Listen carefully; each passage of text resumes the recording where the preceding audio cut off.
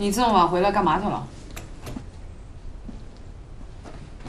我问你话呢，你干嘛去了？你除了问这些，你还能问点别的吗？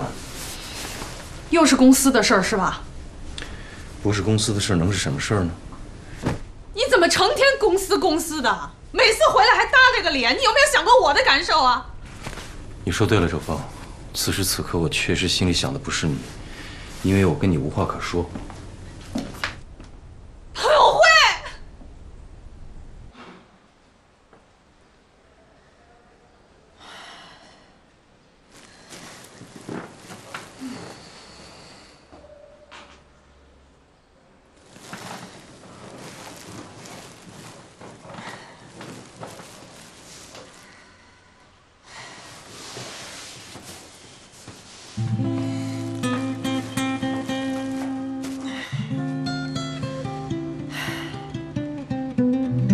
可是有一天，不知从哪里吹来了一粒种子，这粒种子有一天抽出了芽，长出了一只幼嫩的枝条。小王子密切地注视这棵与众不同的枝条，他曾怀疑它可能是一个新品种的猴面包树。爸爸，什么是猴面包树啊？猴面包树啊？猴面包树是一种植物。它的果实呢，大概像足球那么大，形状呢有点像面包。猴子啊，特别爱吃这种树上结的果实，就像甜甜最爱吃面包一样。所以这种树啊，就叫猴面包树。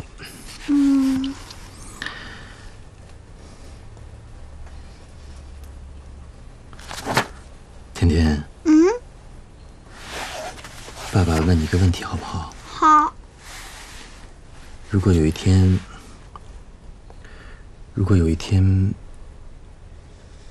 爸爸和妈妈不在一起了，你想跟谁住啊？为什么爸爸妈妈不在一起了？爸爸妈妈要离婚呢？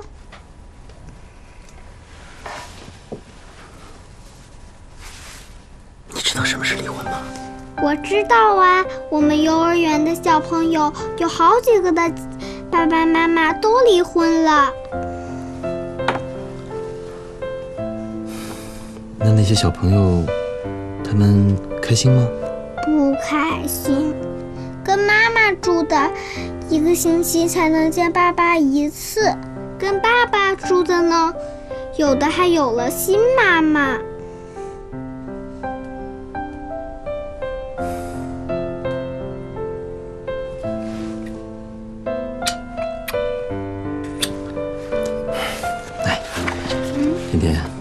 爸爸接着给你讲故事啊。但是很快这根枝条就停止了生长。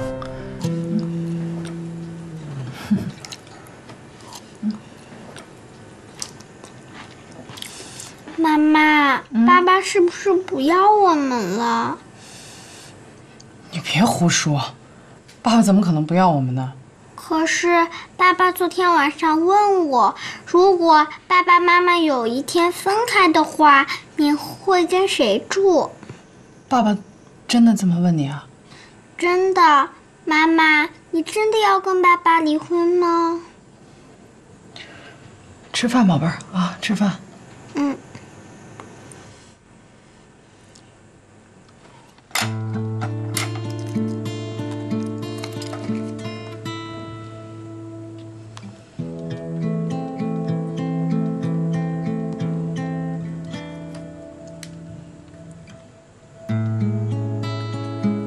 喂，哎，你好，是宋律师吗？我是周芳，我有事想找你谈谈。由于新婚姻法的出台，房子、车、公司都不属于夫妻共同财产。什么意思啊？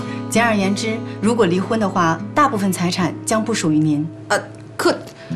可是他是搞外遇，我才要跟他离婚的。那他愿意亲口承认他是过错方吗？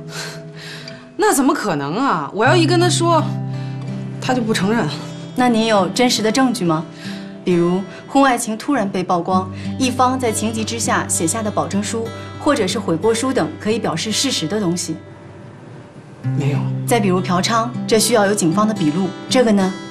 也没有。还有双方来往的书信等等，这类资料需要先经过公证处的公证，才能提交法院。还有就是捉奸在床了，收集这类证据的难度比较大，需要通过拍照、摄像等手段拿到确实的证据。不过这个取证的过程是比较困难的，你还是回去好好想想吧。好，我好好想想吧。谢谢啊。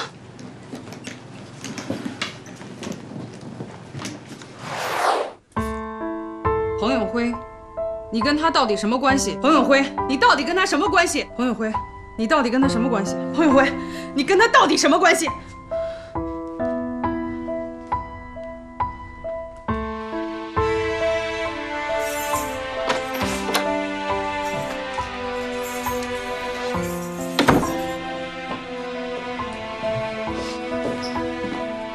什么事这么着急？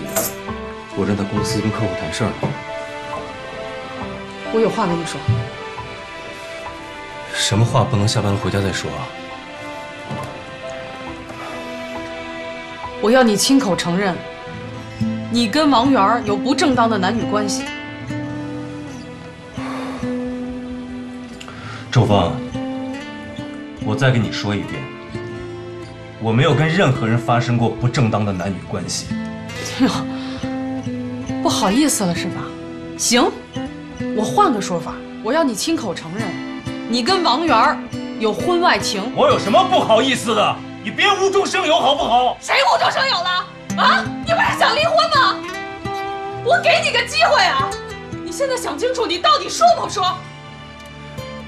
周芳，我是想离婚，但是我要告诉你，婚姻的问题是咱们俩之间的事情，跟别的任何人没有其他的关系。你到今天还想不清楚这一点，那我们之间根本就没有交流的可能。那是什么？没什么。给我。那是什么？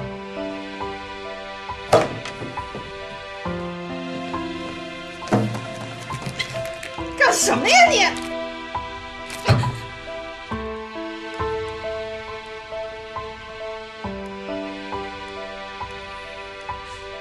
你不是想离婚吗？我成全你呀！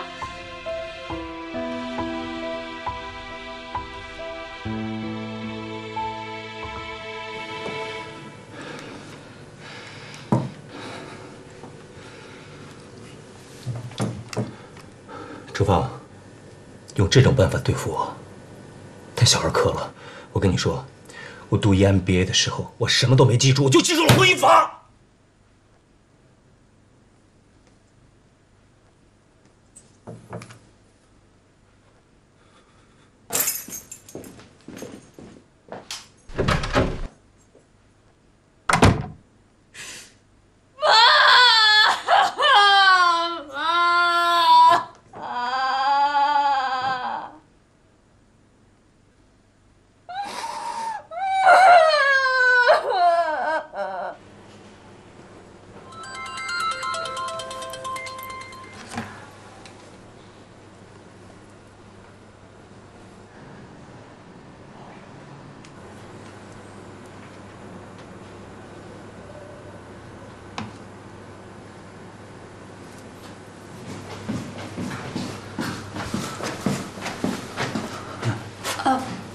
胖子，有人给你发短信了啊！你今天生日啊？啊，嗨，好几年都不会过了，没事，没事。这样，我给你庆祝生日吧。不用，那没事，没那么麻烦。不是你对我妈这么好，我都不知道该怎么感谢你。反正我妈也吃完饭了。这样，我回家做几个菜，然后咱们吃完饭我再回来。那行，那我等阿姨查完房我再过去。好，行啊，没事，那我做完饭我下等你啊。生日快乐！谢谢。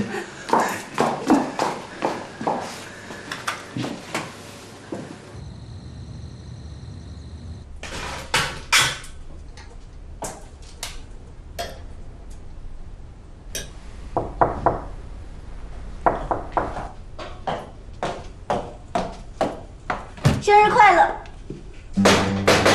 你怎么来了？你喝多了。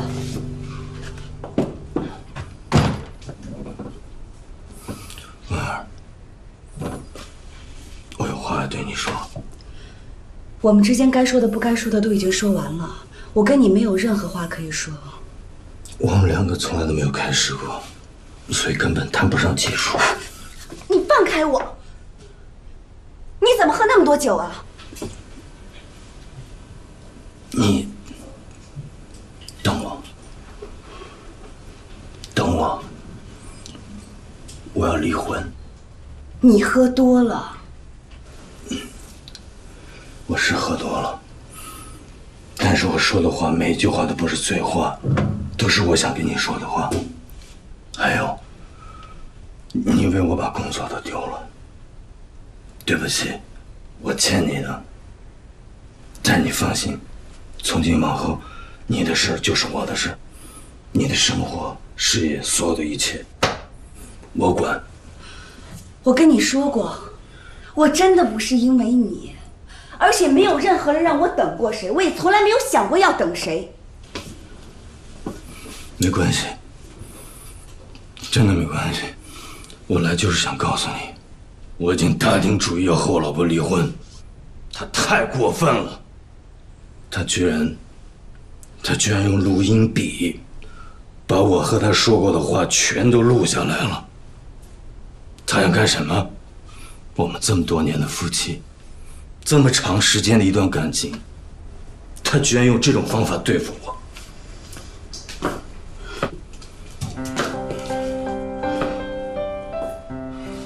你来就是跟我倾诉你们两个之间吵架的细节吗？我就是想跟你说说话，不然我跟谁去说？你太太怎么对你不关我的事，我也没有兴趣掺和到你们夫妻之间去。我现在已经有男朋友了。不信，我不信。你信不信我无所谓的，但是我现在没有任何时间可以陪你说话。我希望你可以从我家离开。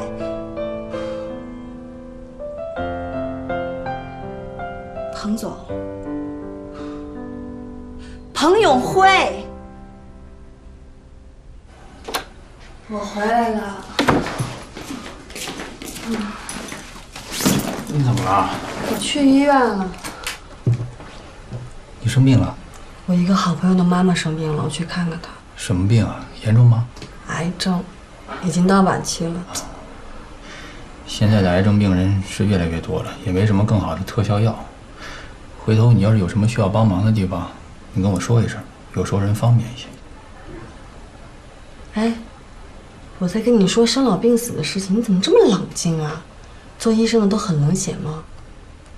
不，我整天面对的都是病人啊，我对生离死别的感受不比你差。大家嘴上都说生命无常，及时行乐，可是忙来忙去，你也没发现自己有多快乐呀。回头一想，都是瞎忙。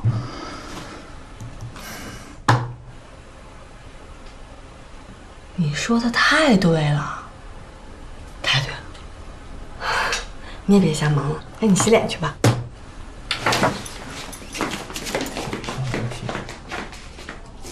快点！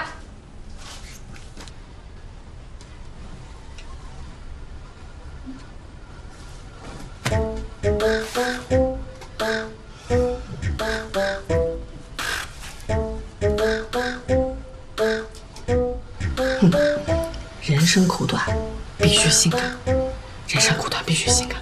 人生苦短，必须性感。你站住！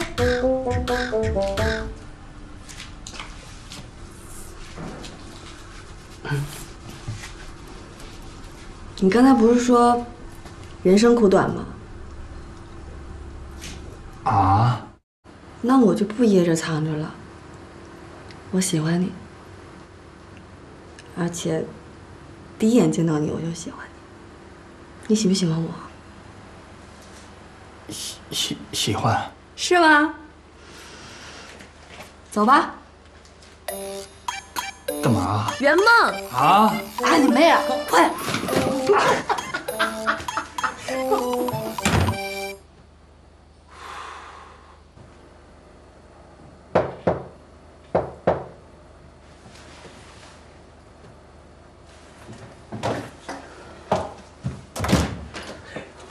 噔噔噔噔，给你拿瓶酒啊！哟，这么多菜啊！我知道你爱喝马天尼气泡酒，顺便给你买了一瓶。红烧鱼呀！哎呀，我跟你讲，我最爱吃红烧鱼了。胖子，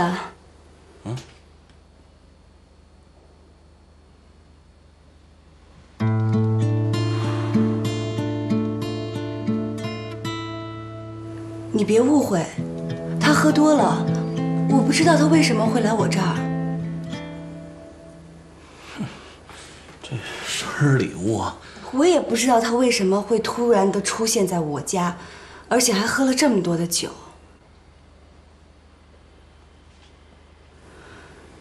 要不，我们出去吃吧？哎，好。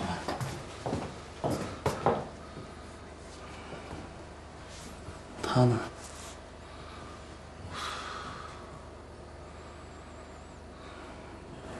王源，你要是不方便，咱就改天吧。胖子，今天是为了给你过生日，怎么可以为了他改天呢？再说，我也不知道他会出现的。那他找你是不是有什么事儿啊？应该没什么事儿吧，反正就是喝多了，糊里糊涂说了一堆的话，我也没听懂。你看他都这样了，要么在家吃吧。如果你不介意的话，咱们就在家吃吧。你看我做了这么多的菜，一会儿他醒了让他走。我不介意啊，那这么多菜不吃才可惜呢。来，啊，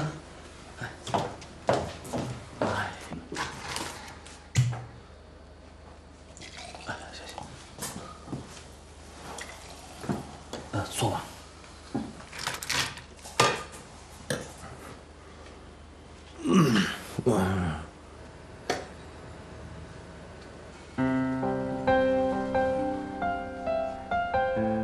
哎呦，我有点饿了，要咱们先吃点菜。对呀，来，哎，你尝尝这个。哎，好。好吃吗？辣子鸡，味道味儿绝了。哎，这鱼应该挺好。啊，凉了吧？没有，不用，挺好了，合适。正合适。OK。胖子，生日快乐！哎，谢谢。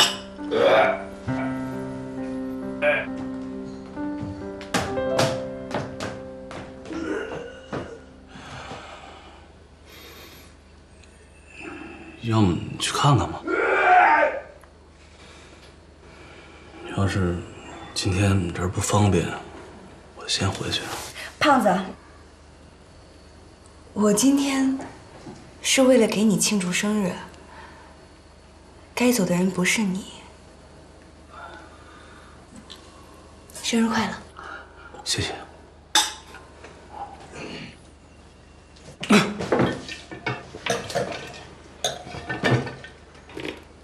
你酒醒了吗？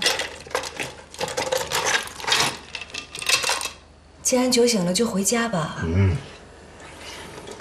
妈呀，我还有话跟你说。有什么话等你清醒了再跟我说吧。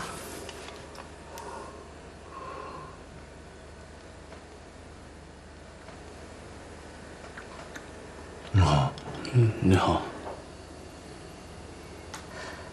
彭总，我在为我男朋友庆祝生日呢。这是我男朋友郑远东。郑远东，祝你生日快乐！谢谢。坐吧，别客气。你也别客气，接着吃。彭总，我今天只准备了2个人的饭菜。王源，我不介意啊，这是相逢不是偶遇，我也好好认识认识这彭总。王源，给我拿个杯子。我给你拿。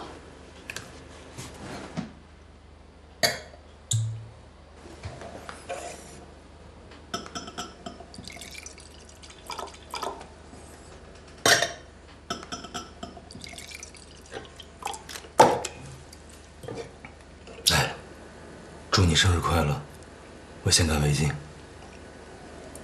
庞总，你今天喝了很多酒了，你不能再喝了。你别管。那你一个人喝。胖子，我们走吧。王源，你坐下。这男人之间的事儿。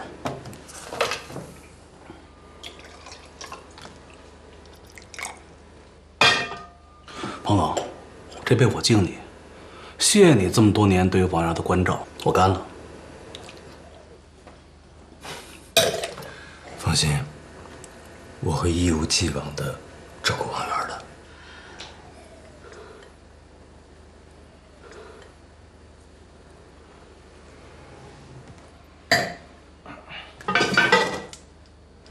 庞总，你今天喝的够多的了，我要再让你喝就是我不对了。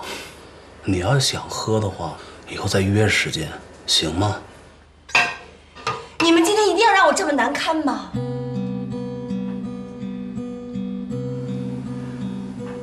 好，你们不走，你们在这喝，我走。王源，王源，王源，王源。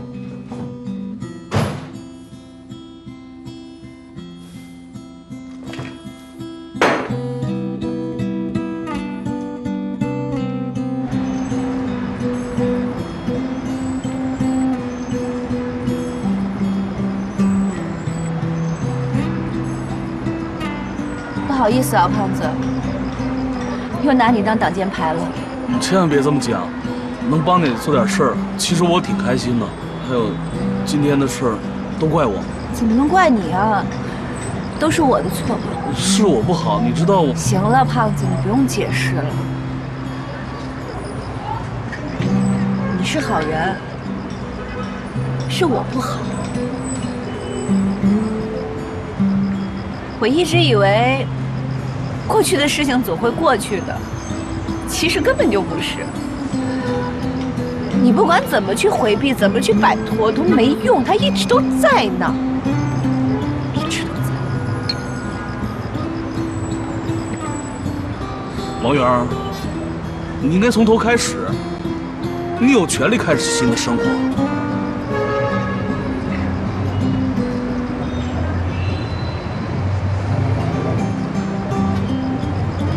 从头开始，给你庆祝生日，生日快乐！谢谢。许个愿吧。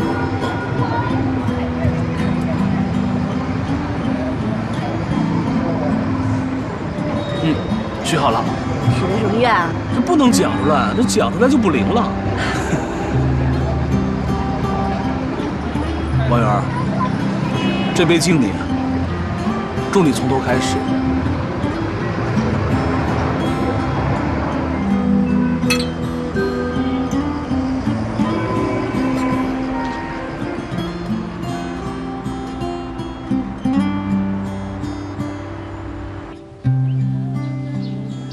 阿姨早啊！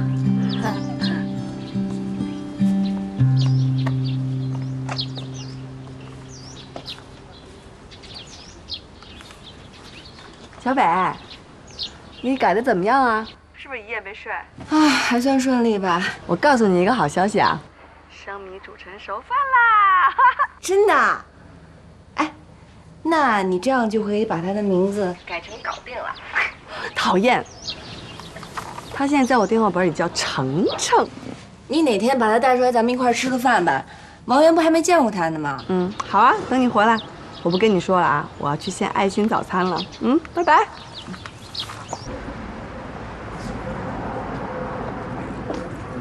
胖子，哟，起来了。你来医院怎么不叫我呢？怎么不多睡一会儿啊？最近压力这么大，得个机会好好睡会儿啊。我昨天怎么回去的？昨儿喝多了，我扶你回去的。我什么都不记得了。我没说什么过分的话吧？没得。走吧。走。哎，你起来了啊？快过来吃早餐。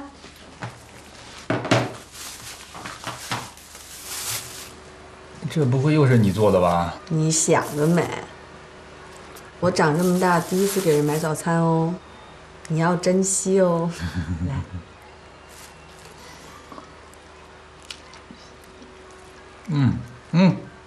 没洗手啊？讨厌，医生都这么洁癖吗？不解风情。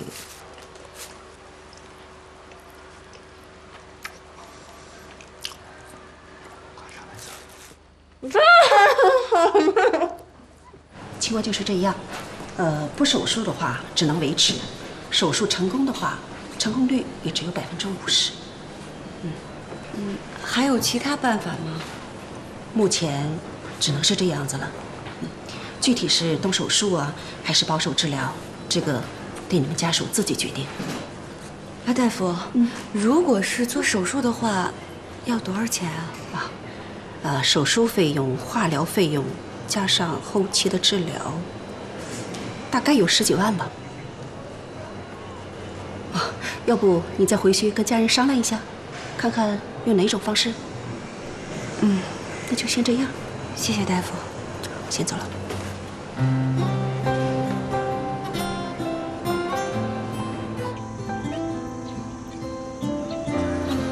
这医生是怎么说的？这手术康复的几率怎么样？50%。那你是怎么想的呀？如果是你呢，你会怎么办？这事儿搁在谁身上都挺矛盾的。那不做吧，那感觉不尽心；可是做吧，老人家都这么大年纪了，万一……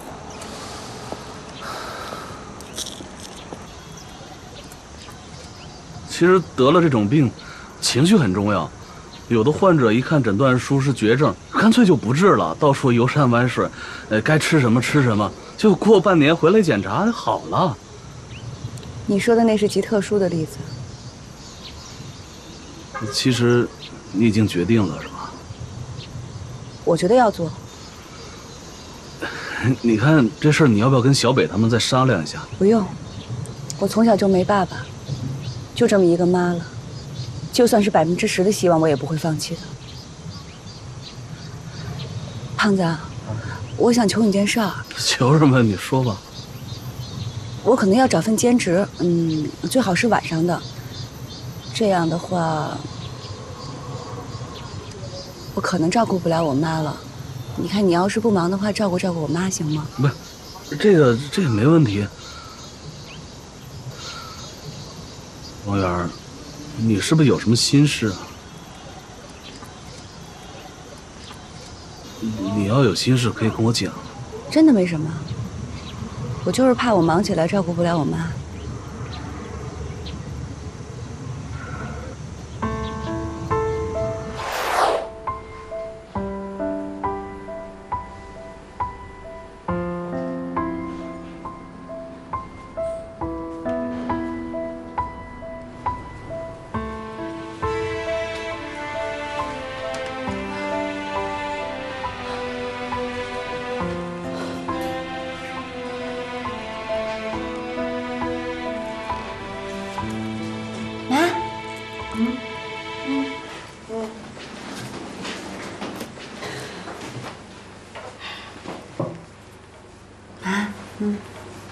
我刚才和医生聊过了，我得的这个病恐怕不是啥子好病了。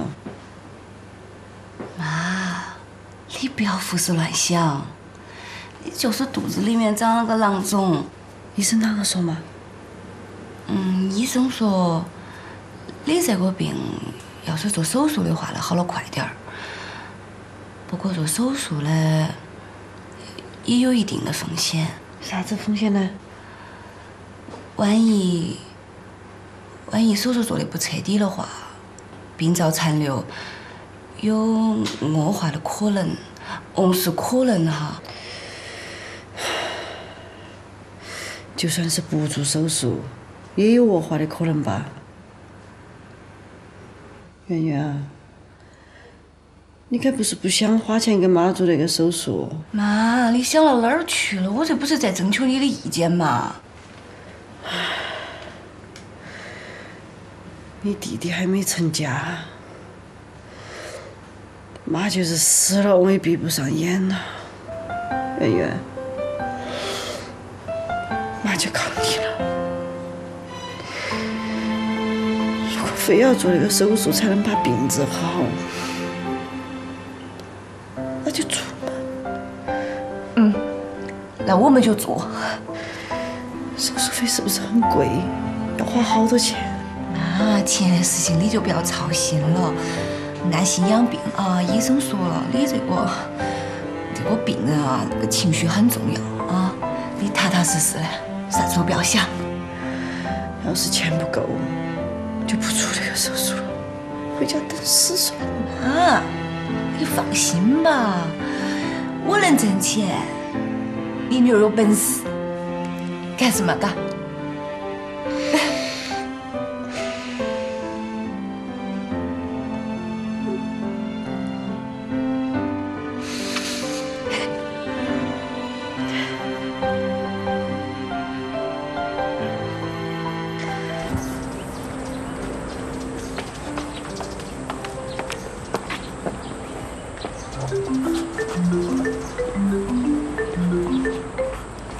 喂，你好，蕊蕊，你什么时候回来的？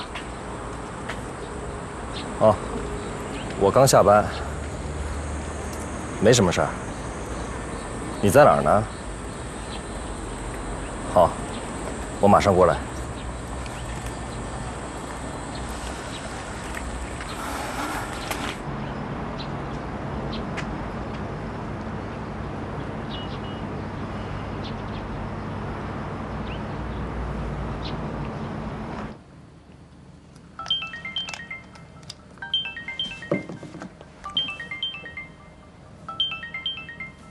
喂，小北啊，你在哪儿呢？我在北京写剧本呢。哦，那你什么时候回来啊？明天吧，改完就回来。怎么了？有事儿啊？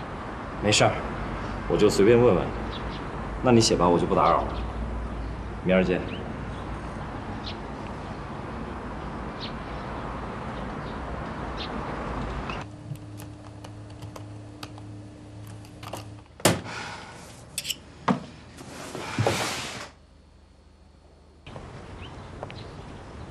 万姐，你好，我是王源啊。啊，你呀，有事儿吗？那我就直说了，我想请你帮我个忙。嗨，说吧，小北朋友就是我的朋友，有什么事儿直说。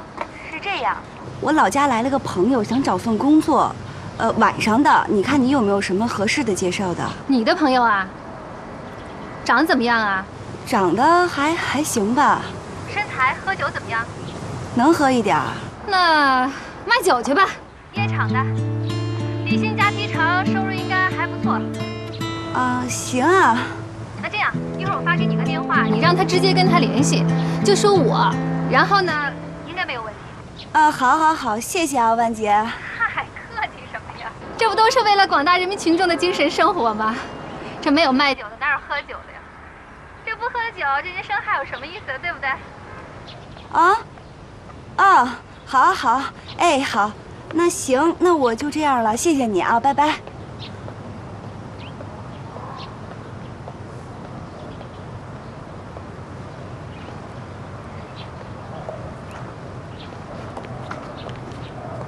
我找了份兼职，待会儿得去面试。什么工作啊？这都几点了，你还去面试？我给一个夜校上外语课啊。今天可能还要试讲一节。夜校啊，辛不辛苦？这晚上上课得上到几点去？每天2节课，下课咱们这得12点多了吧？我看还是算了啊，这挺辛苦的。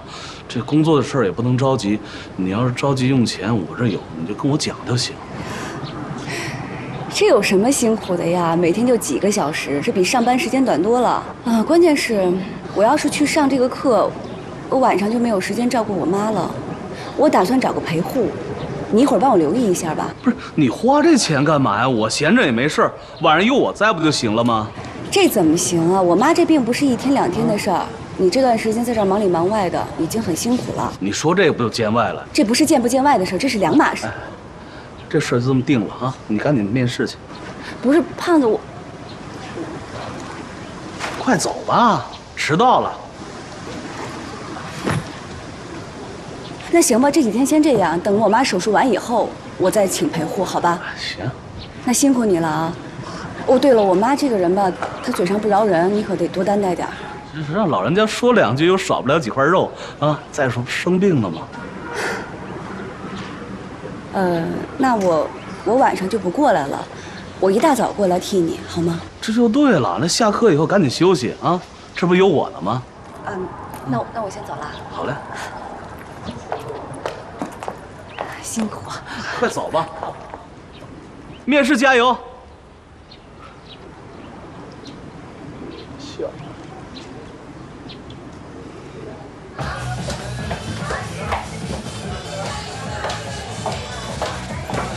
哎，你好，我想问一下，翁部长在哪 ？A17，A17怎么走？就这间。哦，谢谢啊。以后经常有机会。必须的。好，谢谢。打扰一下，那个翁部长是哪位啊？我是。跟你妹吧。别想。是万杰让我来找你的。那个各位先喝，我出去有点事。不能走啊！那马上回来。好的。马上回来啊！你快回来啊！好。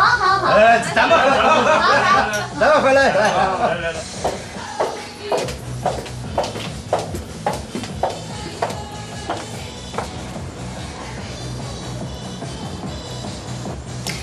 万杰给我打过电话了，说你要来卖酒。以前看过吗？没有。那以前是干什么的？做销售的。做销售的，那就想卖酒。你长得这么漂亮，不想做的再深一点？什么叫做的再深一点？就是陪客人散散心，出去旅游。你知道，干我们这一行宗旨就是替人解忧。现在人工作压力大，这人一烦躁就想出来喝酒解闷儿，得排解情绪呀。这情绪如果在我们这儿都排解不好的话，那就得另寻他法，那不容易破坏社会稳定。违法犯罪的事儿我不做的。行，那就卖酒。既然是万姐介绍的，客套话我就不想多说了。咱这儿人龙混杂，什么情况都可能发生，你要有这个思想准备。这个我明白。在这里呢，客人永远是对的，这一点要牢记。当然了，嘴上说客人永远是对的，具体对不对，自己心里明白就行。客人就是上帝嘛？什么上帝呀？错，哪来那么多上帝？上帝谁见过呀？他是男是女，喜欢什么，酒量多大，谁知道啊？我告诉你，客人是什么？客人就是我们的亲人。你想啊，你家来亲戚了，你是不是得热情接待？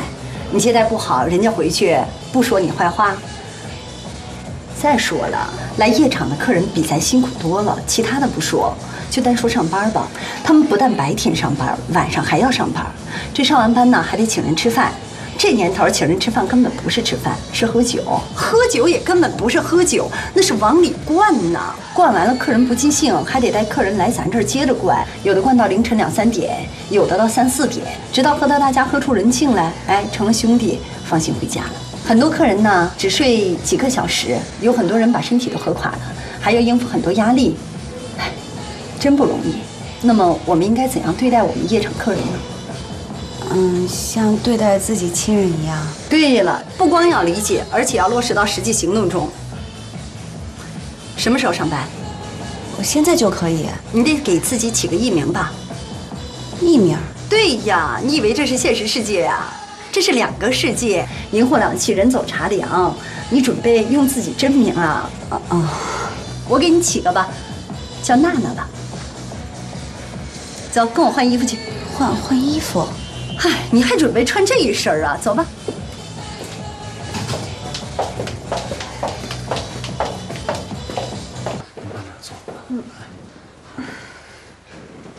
哎，圆圆呢？啊，出去了。到哪儿去了？他今天面试，可能晚上里夜校找个兼职上课的工作。哎，可怜的圆圆，白天晚上都要上班。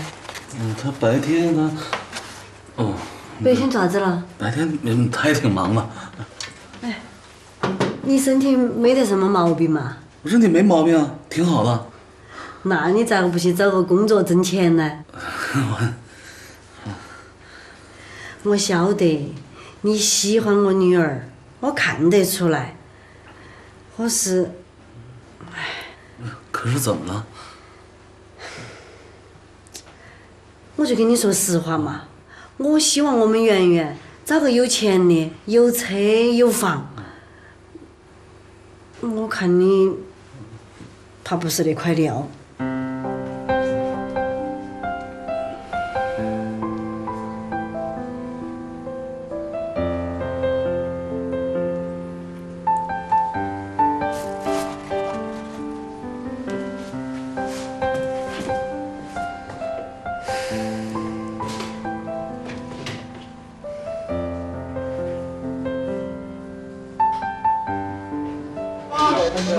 我现在凑合吧。这是我们新来的水吧香妹娜娜，以后请大家多多关照。娜娜给大家打个招呼。大家好，我叫娜娜。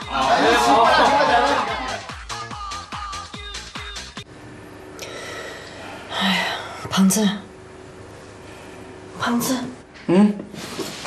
阿姨，你怎么不舒服啊？要不要叫医生？我突然恶心了，我饿了。啊，阿姨，哎对，晚上还有点菜，我给您热热。哎呀，我想吃肥肠粉儿。啊，阿姨，我这就给您去买去啊。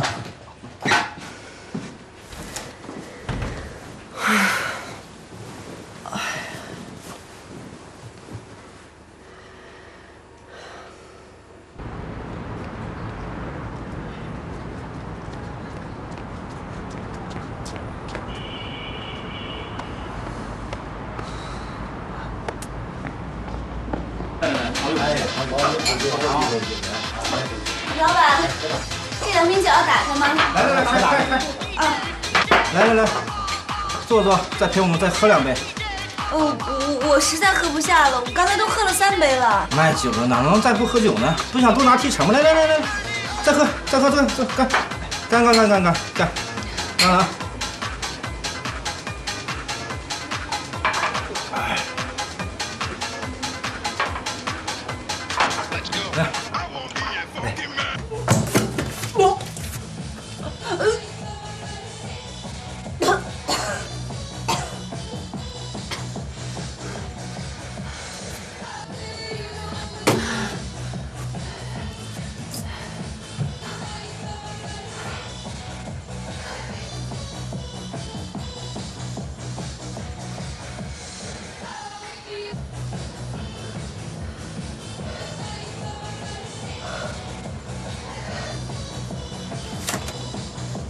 来干！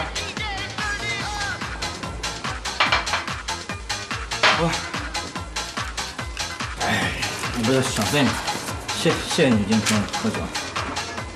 来，以后常聚，啊！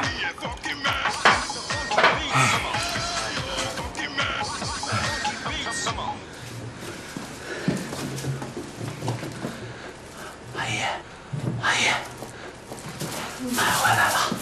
慢点。我好多饭馆关门了，没有肥肠粉了，给你买的桂林米粉，你趁热吃吧。哎呀，等了那么长时间，我都饿过了，不想吃。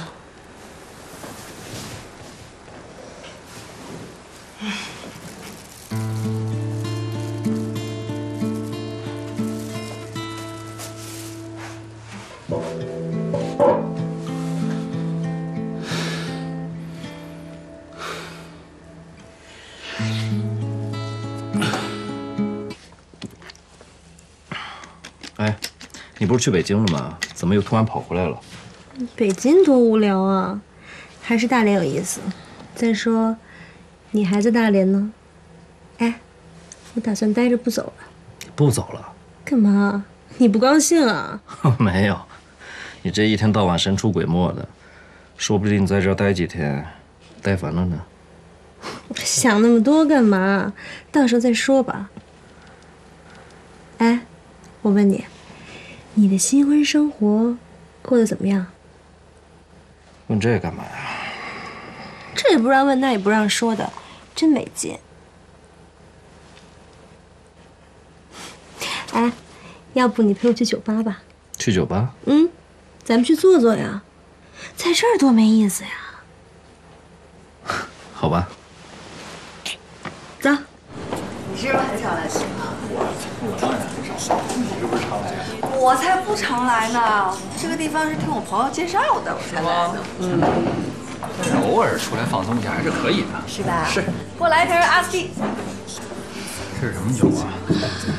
熟练的。我这是跟电影里学的，像不像？岂止是像啊！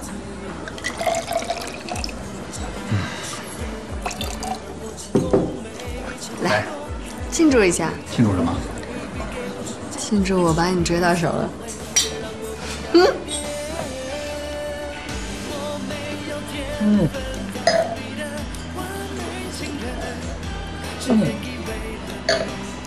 哇，怎么干了呀？喝酒不都是要干的吗？啊？电影里学的。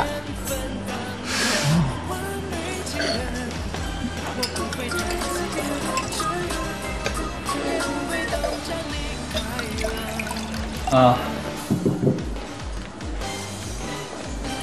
哦，好，行，我马上回来啊。有一个同事家里有急事儿，让我帮他换个夜班。你要走？啊。不行，你不许走。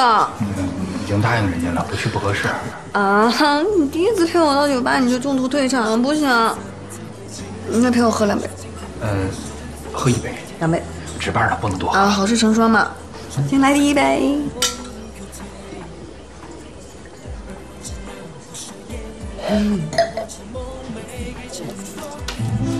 小白兔啊，小白兔，小白兔啊，小白兔。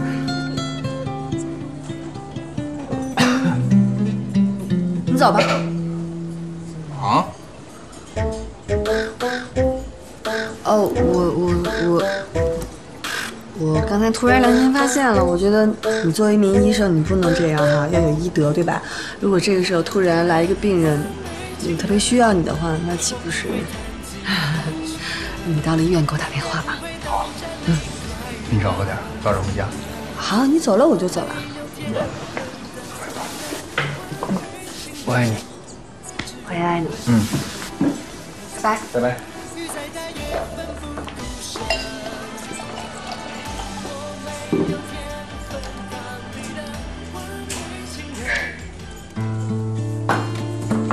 小蜜蜂啊，小蜜蜂，叶子妹啊，叶子妹啊！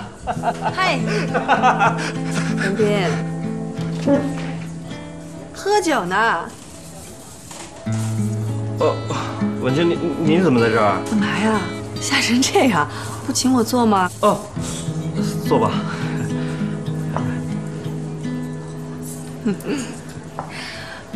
怎么不介绍一下呀？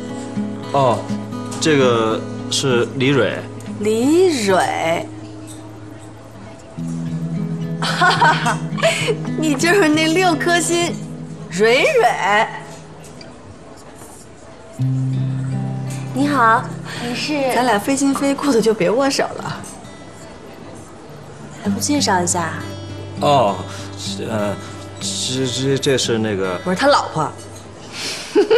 韩冰，你到底有几个老婆呀？有几个老婆也轮不到你。我好凶啊！我朋友跟你开玩笑呢。朋友，我想喝水。文静，你想喝什么？在这儿点吧。我想喝的这儿没有，你懂的。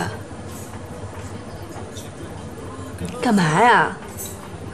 你怕我把他杀了？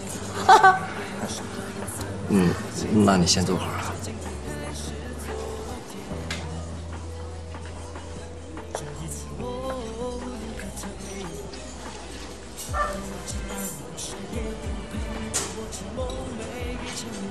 都能演《聊斋》的人了，就别强弩着装小白兔了，好吗？说吧，你想跟我聊什么？我叫韩文静，是周小北的朋友。你一开口我就知道了。太好了，那省得我跟你废话了。你一看年纪就比我大，要不我叫你文静姐吧？能过来这个，你跟樊斌想怎么着啊？怎么着没想过，走一步算一步吧。你不知道他结婚了？听樊斌说过，他跟小北在一起这么多年，结婚也很正常吧？小北是你叫的吗？啊，周小北。不过听樊斌说，他俩好像没什么激情啊。你们俩有，目前看来是这样。你跟着樊斌，你不怕将来变成周小北吗？怕什么？没有激情再换呗。你没想跟樊斌结婚啊？能结婚固然是好，但不能结婚就这样也行啊。不过呢，跟别人共享一个男人的感觉，确实挺不舒服的。你偷了别人的东西，你就该受着。你喜欢樊斌什么呀？他哪点好啊？我也说不上来他哪点好，反正吧，就在一起待着挺高兴的，挺聊得来的，可能这就是缘分吧。你还真是广结善缘呢。文静，水来了。你们都聊着呢？对啊。啊，都聊什么呢？你真想听了？没聊什么，聊聊理想，聊聊人生，聊聊你灰暗的未来。我跟文静姐挺聊得来的。我可不是你姐，我要有你这么个妹妹，我早就掐死了。好，文静，我有点事儿，我们俩先走。你们俩啊，是有多着急啊？咱俩多久没见了？多聊会儿。蕊蕊，你这么懂事儿，不介意我跟樊斌多聊一会儿吧？行啊。你们俩先聊着，我先走了。你看，哼，多懂事。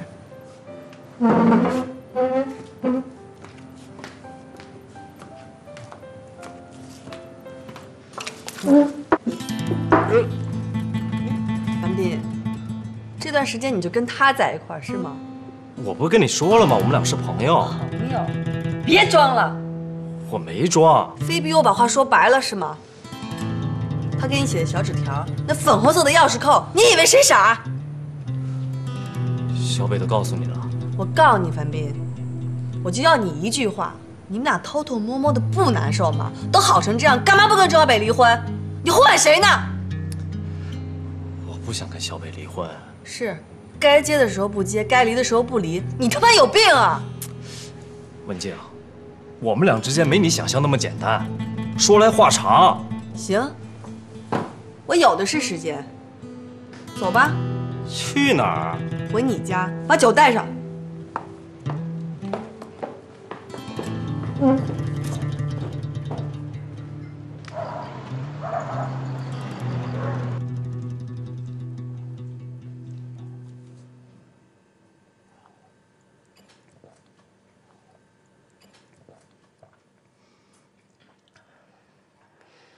看来你跟这6颗星还真是不简单啊！行啊你，樊斌。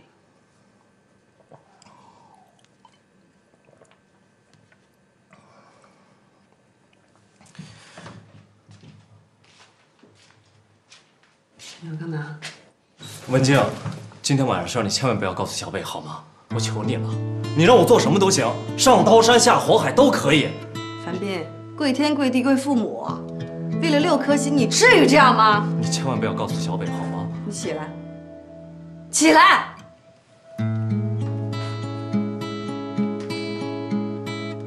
坐下。把你和那6颗星的事情原原本本给我说清楚了。那，你让我从哪儿说起啊？从头说。我们俩是在我在北京工作的时候，在酒吧里认识的。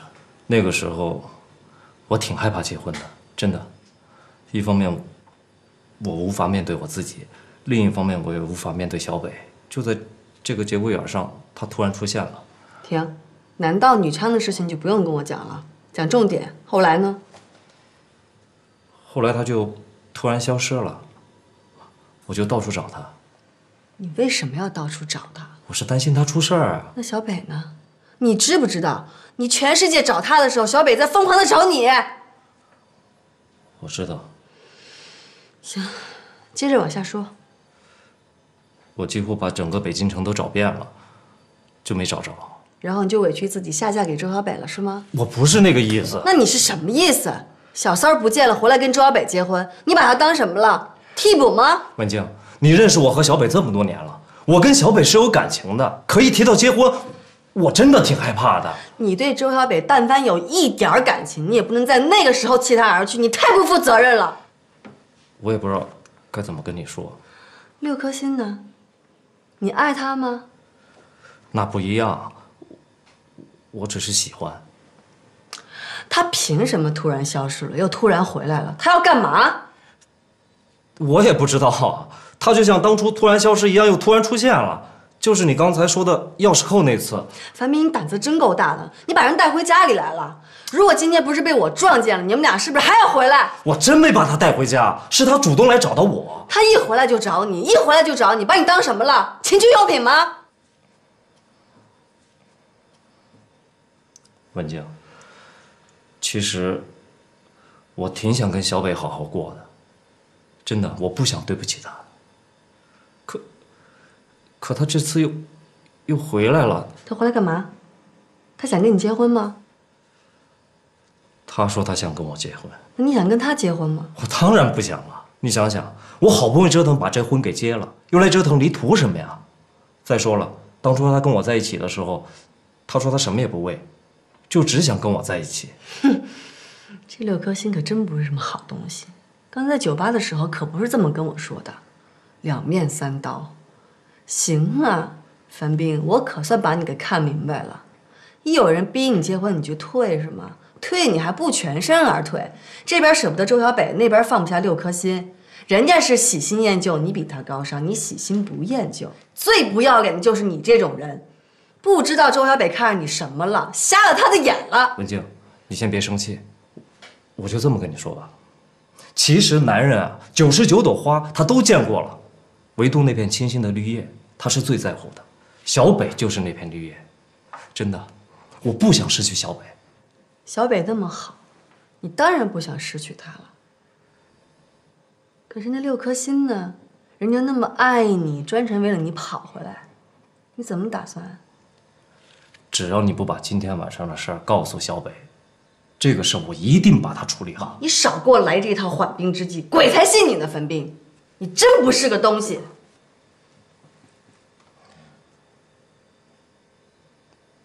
那我先上个洗手间。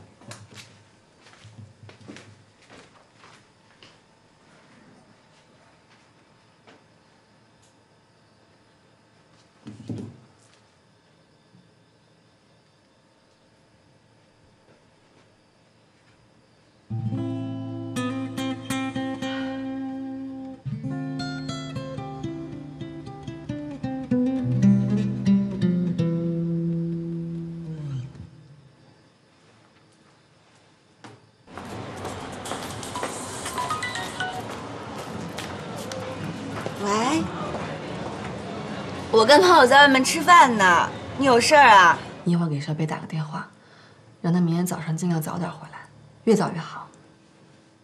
别问为什么了，让你打你就打呗，赶快啊！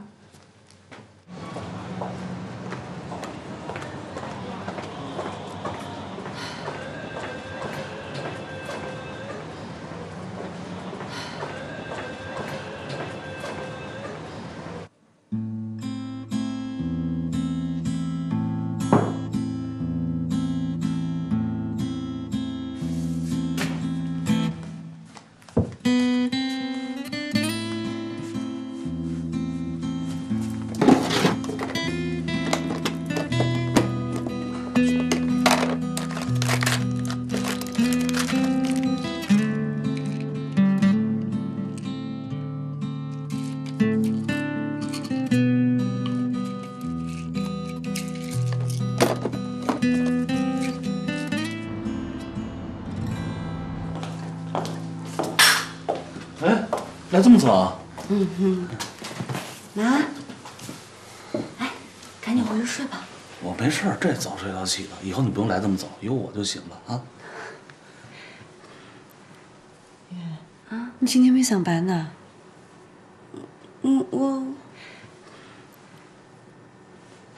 我辞职了。啥子？你辞职了？又辞职了？我找了个晚上的工作，时间短，而且赚的又多。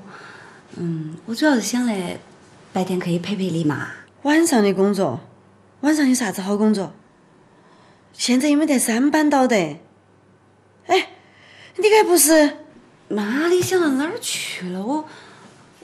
我在耶大教书，教外语。哦，当老师哦。对，老师。哦，这还差不多。这儿太闷了，出去透透气啊。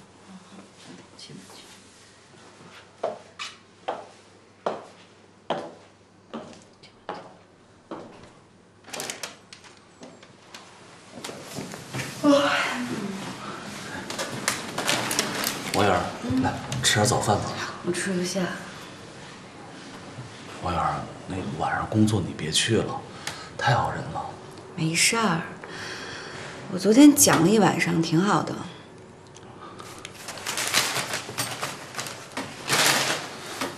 王媛，我刚才查了一下，里面还有点钱，密码我改过了，是你生日。胖子，我不能收你的钱。你就拿着吧，你不是应急吗？再说我也没地方花钱，这点钱够你跟阿姨用一阵儿了。那工作你别去了。有你这样的吗？求着要借钱给别人。这不是着急用钱吗？我真不用，赶紧收起来吧。你照顾我妈，我都不知道该怎么感谢你呢。我现在这工作挺好，能挣点钱。再说小伟跟文静偷偷往我卡里打了钱，我目前够用。可是天天晚上看你这样，我是不忍心的。没事儿，习惯就好了。我白天可以抽空眯一会儿。等我实在缺钱的时候，我再管你要，行吗？赶紧收起来，快点。对了，关于阿姨的病，我查了一些资料。其实很多人不建议淋巴癌做手术放化疗，说这样容易扩散和转移。反倒是很多人建议用中医的保守治疗，这样愈后不容易复发。我妈也想要做手术。你决定能不能别太仓促了？你再考虑考虑。我妈这病不能再拖了，必须要做手术。我还是那句话，只要有一线希望，我也得试一下。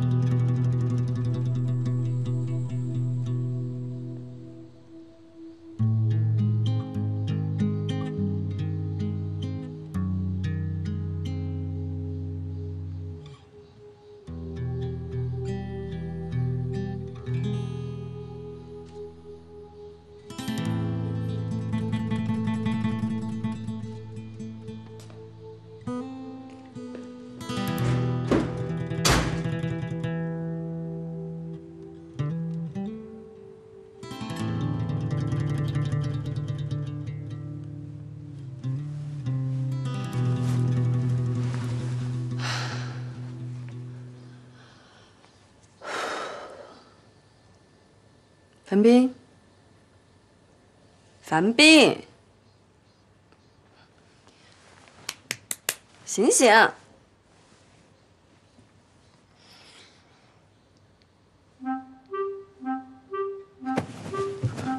文静，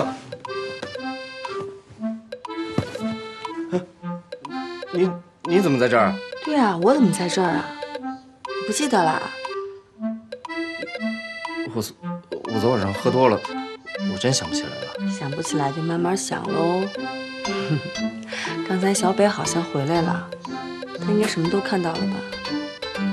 我先走了啊。走了啊。文静。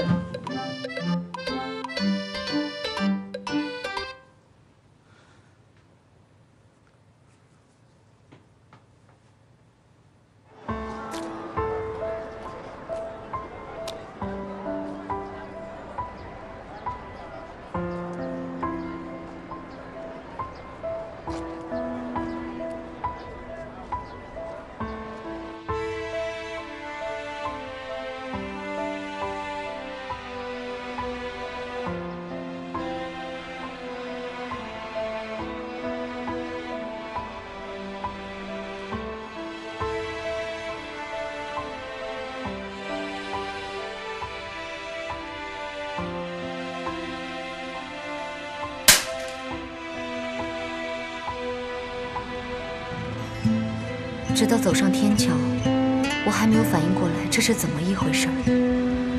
恍惚间，我觉得自己肯定是在做梦了，要不就是半路上火车失事，我现在已经死了，阴魂不散，到处乱飘，看到的都是10几年以后的事儿。我死了，文静看着樊斌可怜，干脆嫁给他，从此俩人过着幸福的日子。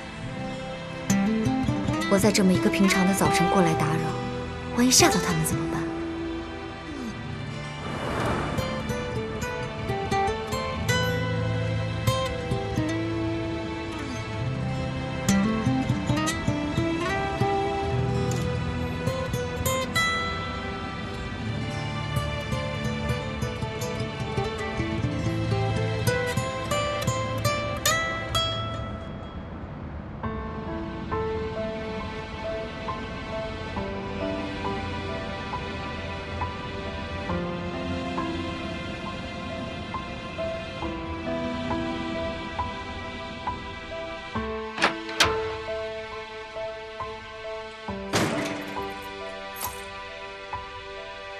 小北，小北，你去哪儿了？我到处找你呢。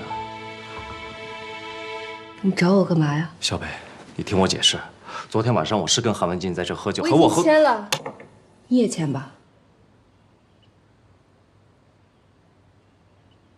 小北，你听我说，我这几天会出去住，你别去我爸我妈家找我。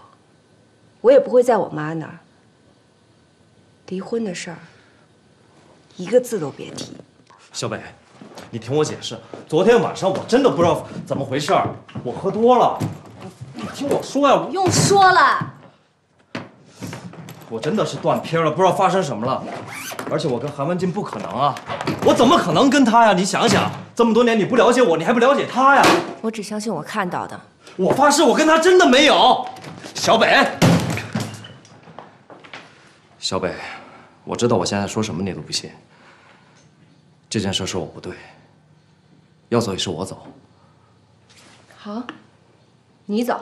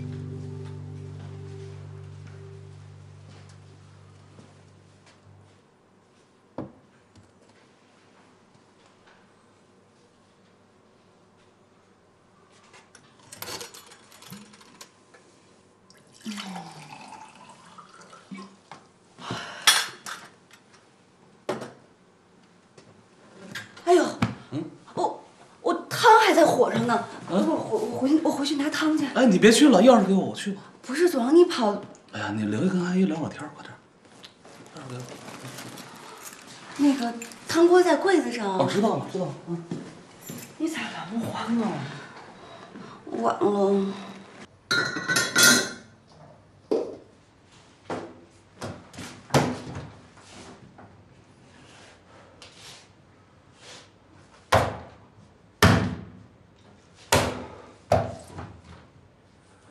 王媛，我知道你在家，我也知道你不想见我，没关系，没关系，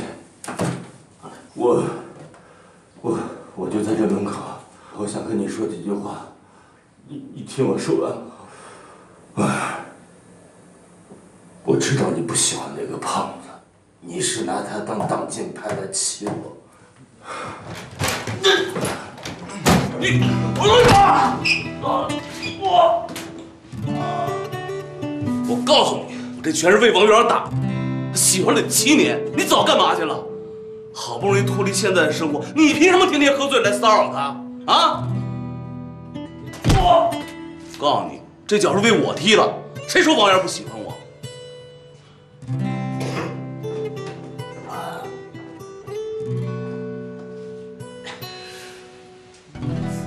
这不可能，我不相信，这里面肯定有误会。我也希望是我看错了。文静，怎么可能啊？我一直觉得韩文静说话虽然刻薄了一点儿，但办事儿还是挺靠谱的，性格嚣张，但人是善良的。我真傻。韩文静平时虽然是咋咋呼呼的，可是她是一个挺有原则的人，而且她特别懂得去体谅别人。现在我不这么想了，她在我这儿的印象彻底被推翻了。怎么可能啊？你知道我为什么不能原谅她吗？为什么？因为她不是别人。樊斌呢？我把离婚协议给他，他走了。你没当面问问他？他没承认。那文静怎么说啊？回家的时候，他俩还没醒，什么也没说。等我再回来的时候，他就走了。他没再回来找你吗？他还有脸找我？行了，你这几天就住我那儿吧。走，陪你回去收拾点东西。走啊！你什么时候也变得这么冷静？生活这么混乱，不冷静也不行啊。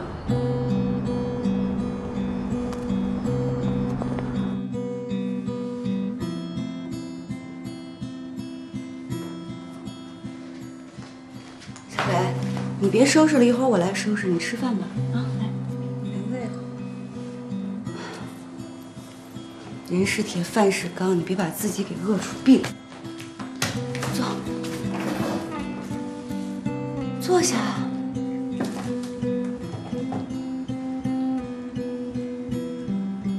离婚的事儿，你不要急着做决定，还是再好好想想。就这么定了。你们两个好不容易结的婚，就这么离了？嗯，这次我是铁了心的。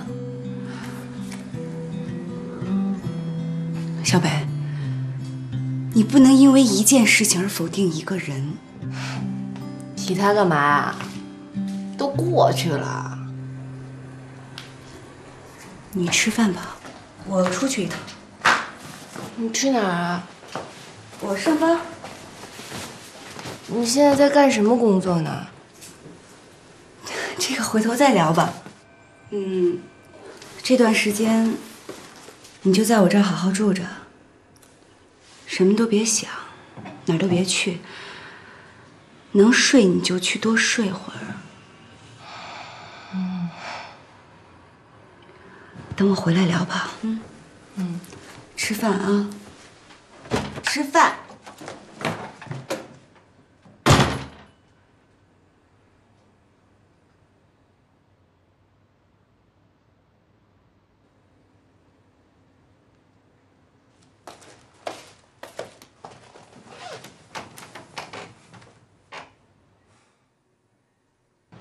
韩文静，你在哪儿呢？等着我。你怎么能做出这样的事儿？张北呢？张北怎么不来呀？我问你，你怎么能做出这样的事儿？哟，看来你都知道了。坐吧。这么说是真的了？你觉得是真的吗？你要觉得是真的，那就是真的呗。你们到底怎么了？就那么回事儿。你找谁不好，你非要找樊斌啊？你这样做，你对得起小北吗？你我怎么觉得你还挺自豪的呀？你他俩是不是要离婚了？他们俩就算离婚又怎么样？你还能跟樊斌结婚啊？你没病吧？全世界男人都死光了，我也不要樊斌这样的。那你干嘛要这样做呀？你别忘了，你跟陈晓峰谈着恋爱呢，你希望这件事他知道吗？这事跟他有关系吗？啊，韩文静，你简直就是无耻！你听上去是有那么一点儿。不管怎么样，哪怕就是普通朋友，你也不能做出这样的事情。你知道小北有多伤心吗？你懂什么呀？这叫长痛不如短痛。小北伤心，他伤心一阵就过去了。韩文静，你怎么会是这样的人呢？你生什么气呀？是你老公我气成这样，我将来一定会给你解释的。但是现在有紧要的一点，你要告诉我他俩是不是要离婚了？你做出这样的事情，你有什么可解释的呀？你看你就是目光短浅吧？听郑小北这么一说，你就跟着生气。你问过我吗？你问过我是怎么回事吗？行，你说我听着。你今天要是不解释清楚，我告诉你，韩文静，我也跟你绝交。想听你就告诉我他俩是不是准备离婚了？应该是要离了吧？小北已经签好协议了。樊斌签了没？你怎么那么关心樊斌啊？签没签你告诉我一声。应该还没签吧？我知道的就这些。行了，告诉你说了。不行，我还是不能告你。你有病啊你！时机不成熟，我怕你忍不住告周小北。你告诉我，我不会说的。不行，我不能功亏一篑。今天就说破天了，我也不能告你。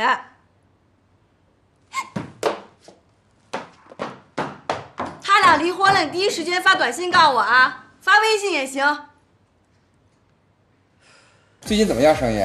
还行吧。哎，我听说前段时间你不刚从南方回来吗？对，上那边考察个项目，是吧？各位好，今天晚上想喝点什么酒啊？都有什么？啊，这几款酒是我们现在热销的，口感不错。前面2瓶是帝王，后面这个是百加得。那瓶多少钱呢？帝王吗？对，就那个。1988。你这也太贵了。对呀，太黑了，能不能打折？对不起，我们这儿不打折。不过你们要拿我的酒的话，我可以送你们点软饮，多送点好吗？不要了，价格太不合理。我们来喝酒的，又不是来喝饮料的。就是啊，你这太贵了，那是卖酒的，不是卖小妹儿的。别，太贵，给我打折。对不起，我们这儿真不能打折。不好意思啊，不好意思，我来晚了。哎呀，彭总才来呀！来，坐。等一下，哎，怎么还没点酒啊？等你呢吗？等我呢？对。好，一会儿我先赐完3杯啊。好，我看看什么酒。小妹，给我们推荐一下，你们店现在主推什么酒呢？啊，我看看。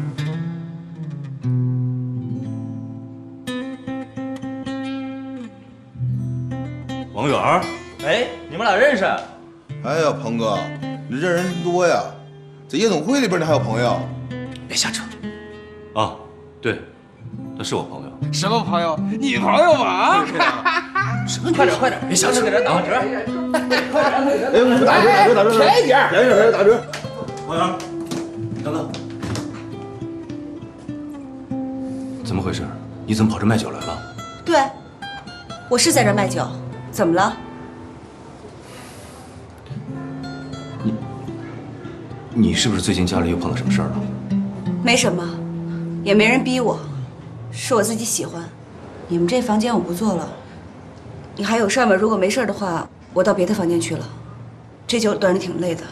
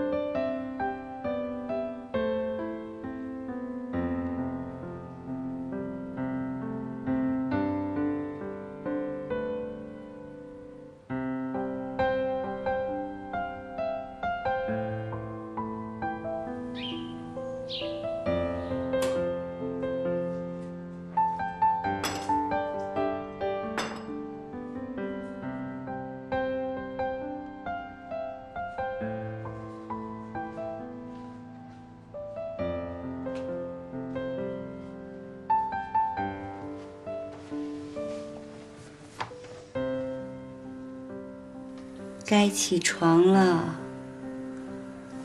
知道你醒着呢。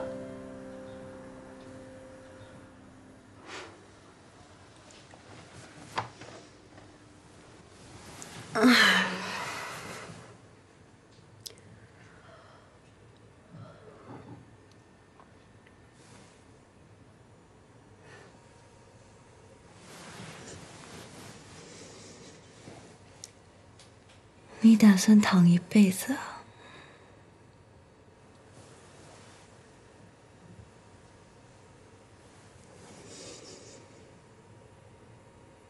我昨天见过文静，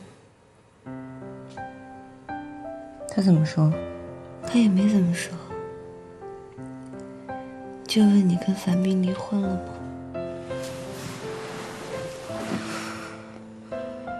从今往后，我跟樊斌没有任何关系。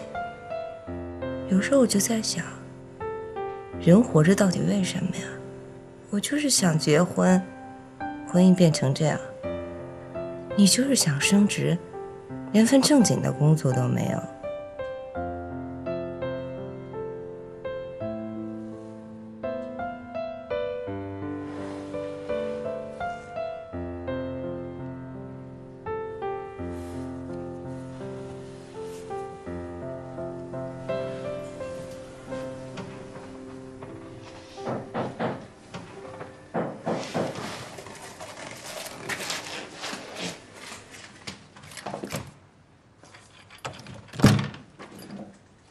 小北，你在这儿？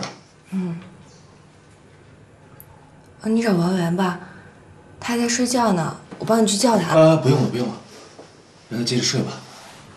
那你找他有什么事儿啊？也没什么事儿，我就是想过来看看他最近过得怎么样。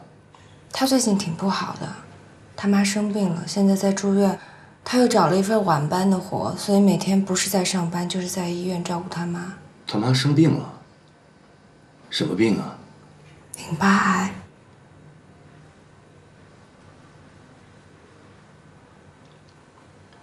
行，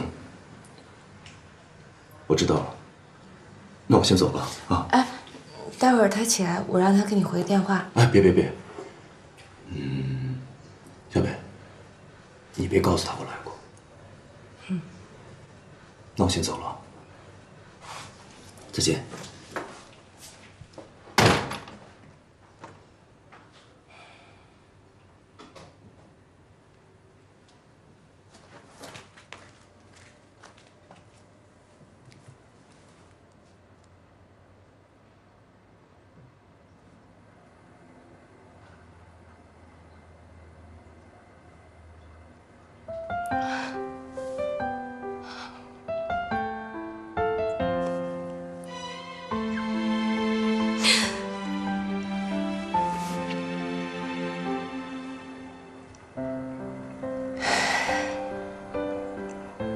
樊斌，明天下午2点到民政局，我们俩把事儿办了。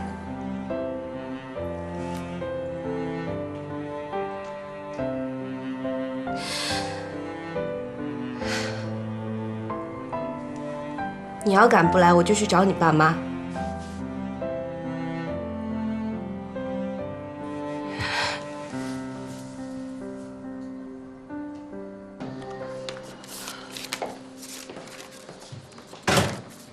干嘛呢？买了这么多东西啊？给你妈买的。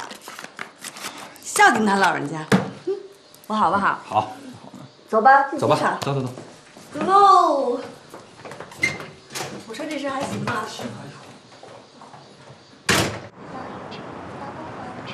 妈。小峰，妈。我是小峰的女朋友，我叫韩文静，你可以叫我文静。回家给你解释嘛，回家给你解释。啊。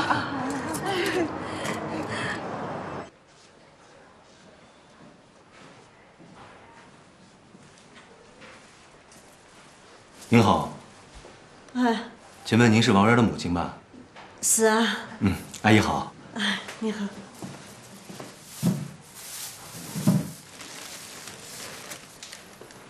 坐。哎，谢谢阿姨。我是王源的朋友，听说您身体不舒服，我过来看看您。怎么样，好点了吗？在这还适应吧？还好，就是天天打针，心烦。你跟我们王源儿是啥子关系啊？哦，我们认识好多年了，老朋友了。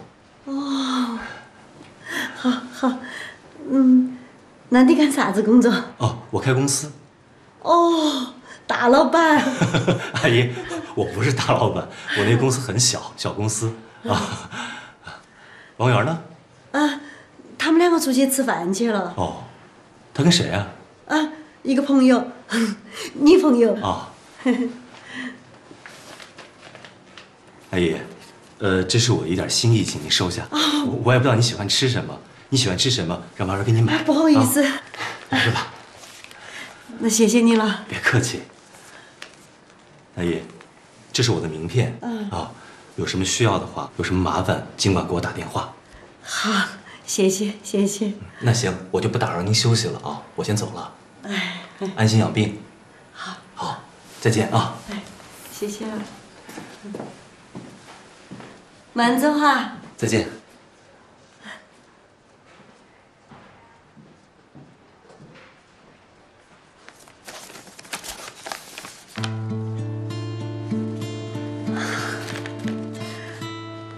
好大方。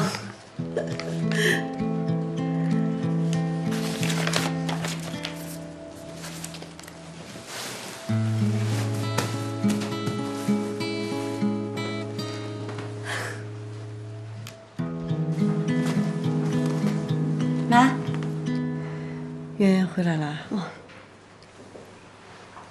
哪个来了？彭总，人家来看我。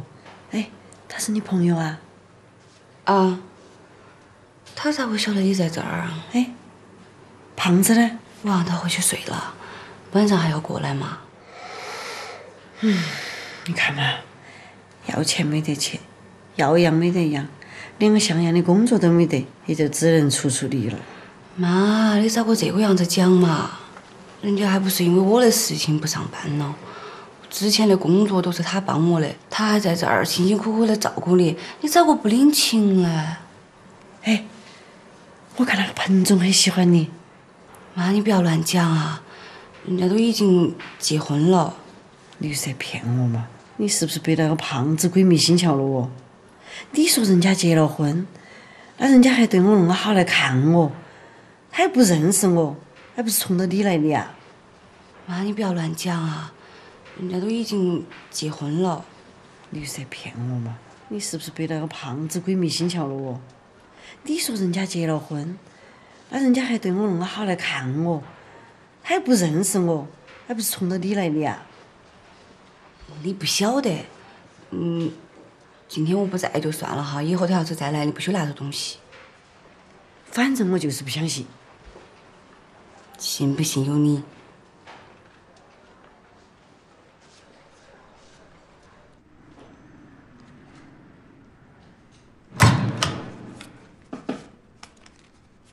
够快的啊！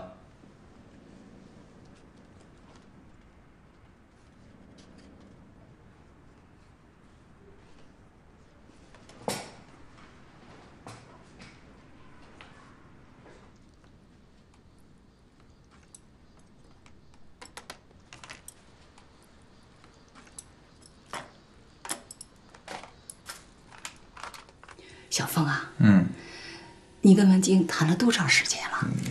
没多长时间。没多长时间，你跟妈说实话，没多长时间，她能直接管我叫妈？嗨，他那个人就那样，这嘴甜着呢。妈，吃饭了。哎，走了妈，走了，吃饭，走，走。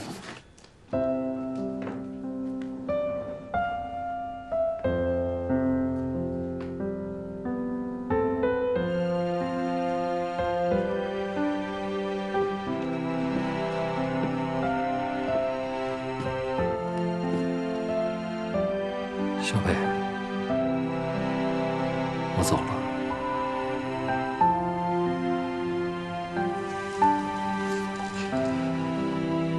以后你就好好照顾自己吧。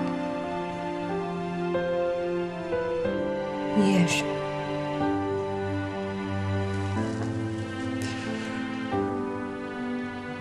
咱们还能做朋友吗？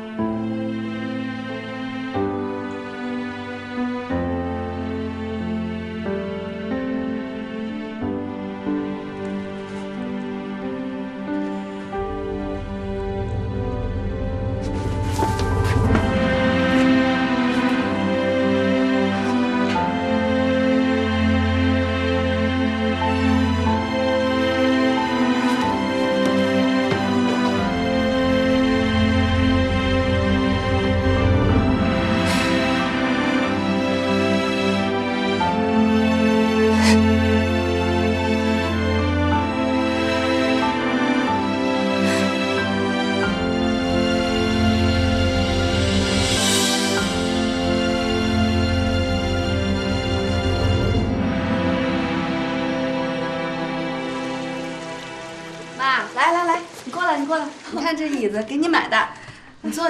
买这么贵的东西啊？哎呀，你躺下。哎呦，这摇起来了。是啊，平时你没事的时候可以在这看电视、看书，还可以睡午觉，是不是特别舒服？舒服呀。陈小凤，快点儿。来了。这干什么呀？泡脚桶。哎呦，放近点儿。哎呦，哎。干嘛？这插电的。来，我来，我们俩来。这是放里面吗？嗯。真舒服啊，是挺舒服的。哎呀，真好啊！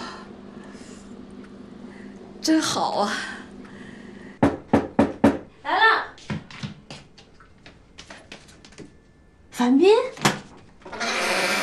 快进来！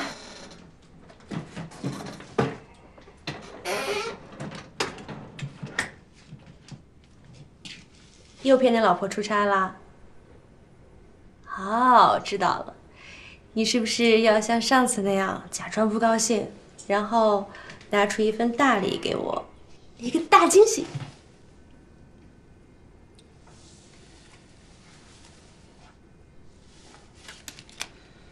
我想在你这住几天。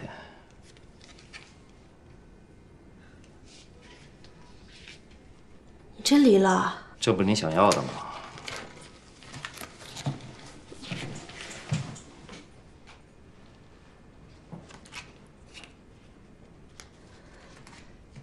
他们俩离婚了。真的？证都已经办了。这下你高兴了吧？我高兴什么呀？我不过是及时纠正了一个错误而已。他们俩就不应该结婚。你现在可以告诉我你跟范冰到底是怎么回事了吧？王媛，你觉得我韩文静是那样的人吗？我还是那句话，你要是不把这件事情跟我解释清楚，我也跟你绝交。那好吧，你告周小北，晚上我去找他，我当你们俩面解释清楚，行吗？我怕他不会见你的。他不见我，他凭什么不见我呀？我为他做了多少事情？你认为他跟樊斌在一起能过好吗？你认为他跟樊斌在一起能过上好日子吗？猪狗不如！我告诉你，王媛，现在是考验我们3个人友情的时刻。如果你跟周小北真觉得我韩文静是一个饥不择食、恬不知耻的人，那解释个屁！绝交就绝交。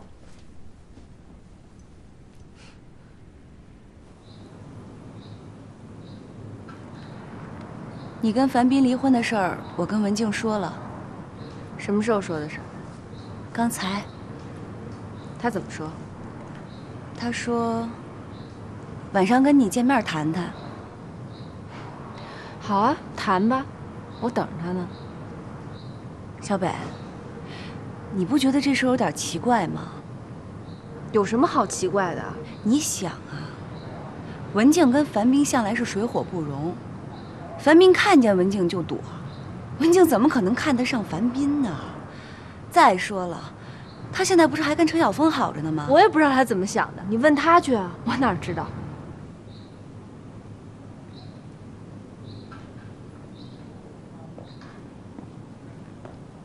你今天没事儿啊？陪你说说话。你妈情况怎么样了？做手术呗。医生说有风险吗？医生也说不好，只能手术切除后看情况了。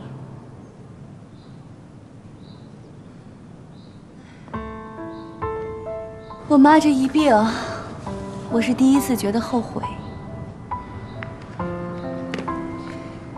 后悔什么呀？后悔没早点把我妈接到身边来，多陪陪她。嗨，北方这个气候，他们说不定来了也不适应。那总比见不着强吧？你想啊，就算我每年都能回去一次，每次能待10天，10年也就100天。咱们仨喝酒的时间都比这长。不过我刚刚看阿姨气色挺好的，事情已经这样了，你也没太上火，能不着急上火吗？我现在就是想让我妈过得好点儿，想给她买点好吃的，她吃不下；想带她出去走走、逛逛，她又动不了。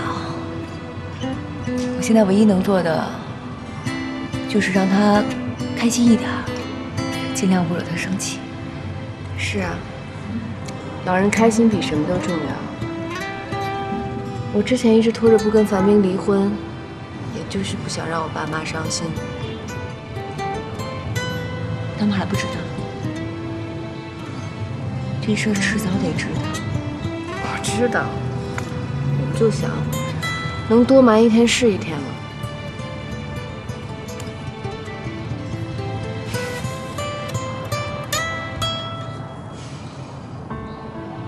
哎，阿姨还在上面呢，你赶紧上去吧，我没事儿。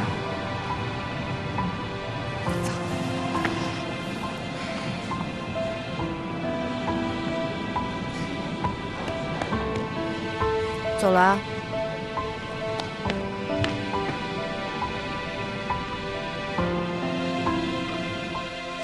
哎，阿姨，我妈呢？你妈屋里开门，出去转悠去了。啊。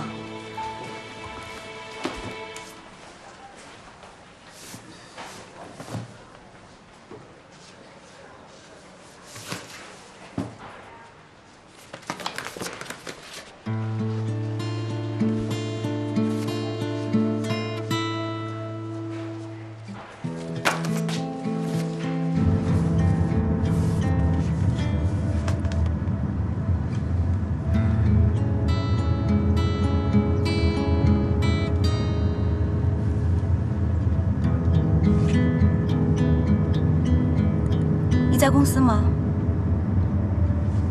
我5分钟后就到。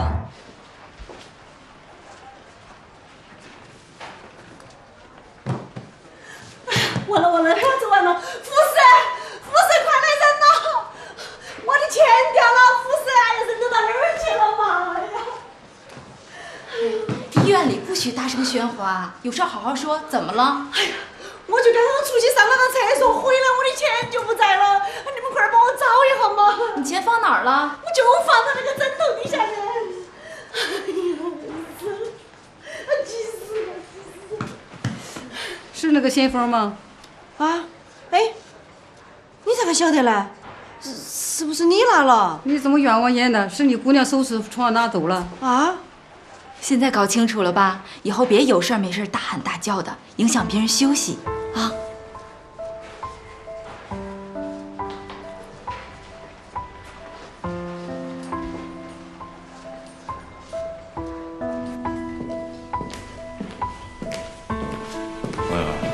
怎么了？找我有事吗？我是来还钱的。这是我给伯母的一点心意，你拿回来干什么？你的心意我妈领了，但是这钱我不能要。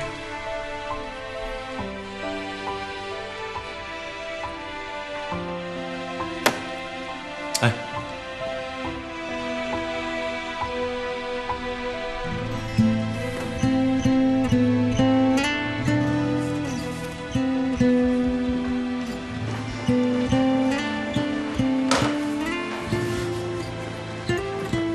我的钱呢？还了，还了，凭啥子呢？本来就不该拿。哎，那是彭总给我的钱，你凭啥子啊？你现在人家给我了，你要把它拿起走。妈，以后没有经过我的同意，你不要随便收人家钱。啥子是人家的钱？那你的钱呢？啊，我问你，你钱在哪去了？那么几个月都没寄钱回家了。哎，现在人家把钱给我了，你还把它拿起走？好，回头一起补给你嘛。那你让一下我铺床。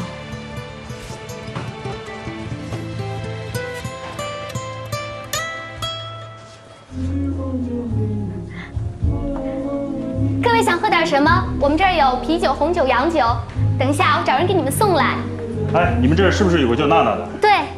把她叫来，告诉她以后我们就买她的酒了。啊，好，那请各位稍等，我去找她。娜娜，哎，找你的，上酒。哦，谢谢啊。各位好。各位老板好，请问你们需要点什么酒？有一个叫娜娜的来了没有？有的，请稍等，我去叫她。请问你们是不是也来找娜娜的？请稍等。娜娜，A35上酒。哎，怎么今天都是找我的呀？我哪知道呀，自个儿问问去呗。哦，我先把这个送过去。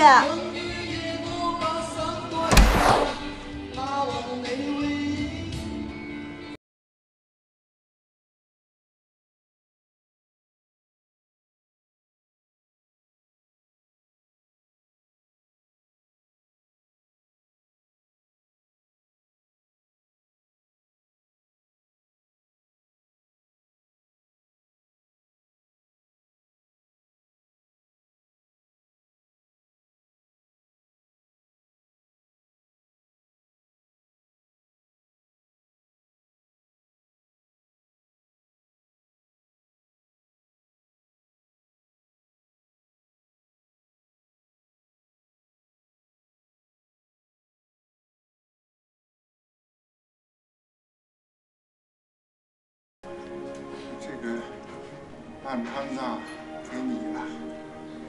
哇哦，是辆超酷的摩托车。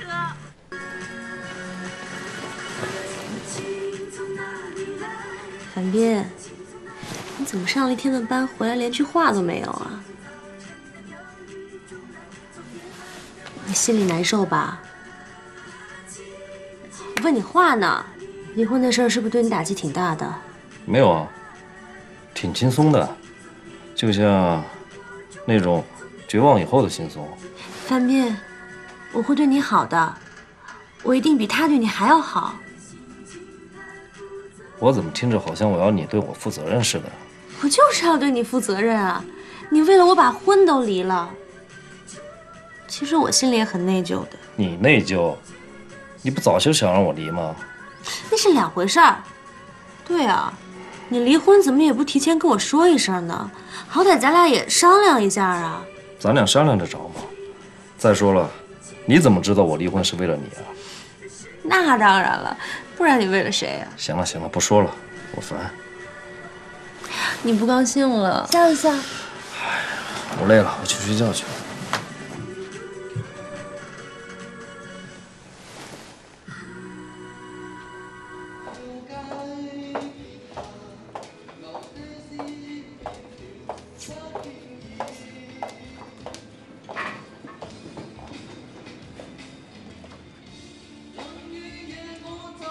喂，小北，你给我打电话了。文静找你去了吗？好，好，好，我这就过去陪你。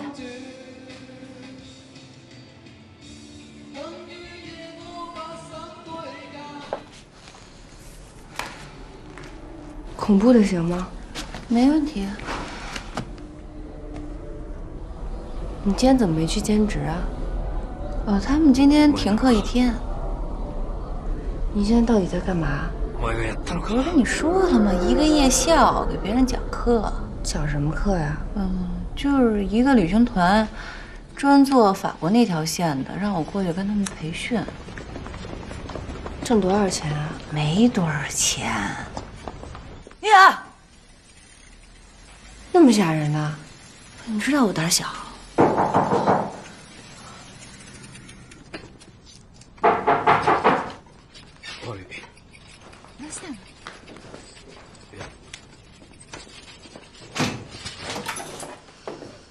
怎么样？离婚了是不是一身轻？你要是来看笑话的，那就不必了。怎么会呢？我是来关心你的。哎呦，干嘛还不让进？我们俩现在都不是朋友了，有什么话就在这说吧。周小北，我们俩做好朋友多少年了？你要因为一个樊斌跟我绝交是吗？不然呢？我们俩坐下来讨论讨论樊斌的床上功夫，是吗？绝交就绝交，你别后悔。我后什么悔啊？就樊斌这种东西，人嫌狗不待见，送给我都不要，也就你看得上他。对啊，狗都不待见，你还跟他上床，你什么东西啊？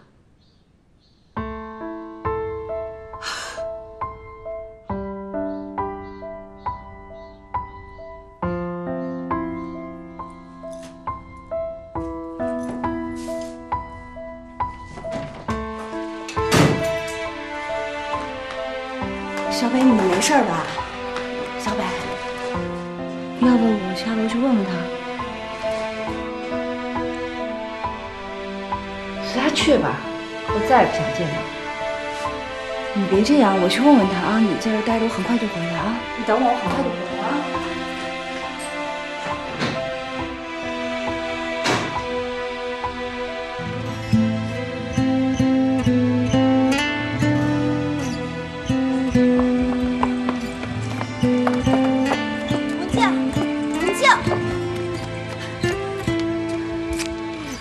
你不是说找他好好谈谈吗？你这是干什么？我是想找他好好谈谈来着。你看他那样，他想跟我谈吗？你能不能换到他角度想一想啊？如果换做是你，你不生气吗？我站在谁的角度考虑问题才对。他生气，他活该！你怎么能这么说话呢？那没一个是好东西。你骂我干什么？在一起那么多年了，白处了，你不知道我是什么人吗？我告诉你，从今往后有他没我，有我没他。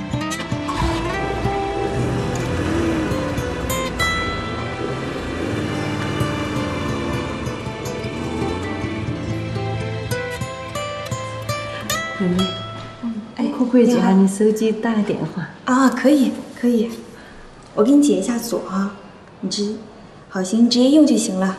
啊，谢谢啊，不客气。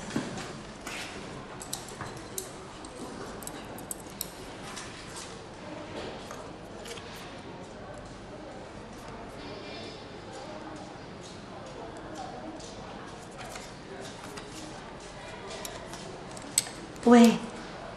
潘总啊，喂，哎，我是王源的妈妈，啊，不记得了，是这个样子的，你现在有没得时间到医院来一下嘛？哎呀，你来了就晓得了嘛。哎，好，那等会儿见哈。哎，好。妹妹，哎，谢谢啊，哎，不客气，哎，来。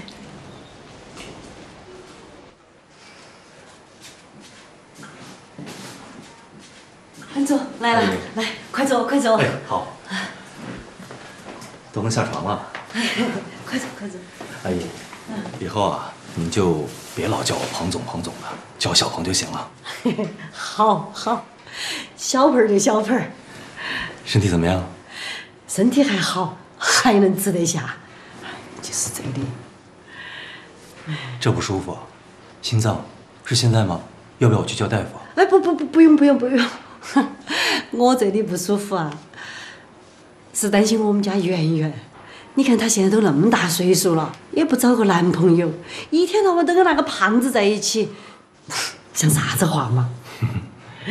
阿姨呀，儿孙自有儿孙的福气。您老不用那么操心啊，安心养病就好了。哎，我都那么大岁数了，好不好就那个样子了。你们不一样的嘛，你们还那么年轻，要多考虑考虑自己的事，不要一天到晚都忙到工作啊、应酬啊。是，阿姨说的是。哎，圆圆，彭总来是我喊来的哈。不是跟你讲了吗？不要管我的事。你在做啥子啊？人家上次来看我，又是买东西，又是送钱的，我们们总得感激人家哈噻。圆圆，你中午就请彭总吃个午饭，点贵一点的菜哈。阿姨，不用那么客气。哎呀，不客气不客气。圆圆，你看现在正好是吃午饭的时候，去嘛哈，妈妈睡会儿觉，快去快去快去。走啊，不要站在这儿。李老买了烧鸡，我很快就回来。不用快，我吃了饭正好睡个午觉，你早回来了啊，还打扰我了。快走快走，快去哈，快走快走，去嘛，快走快走。要不然我送你出去。阿姨。哎，好好。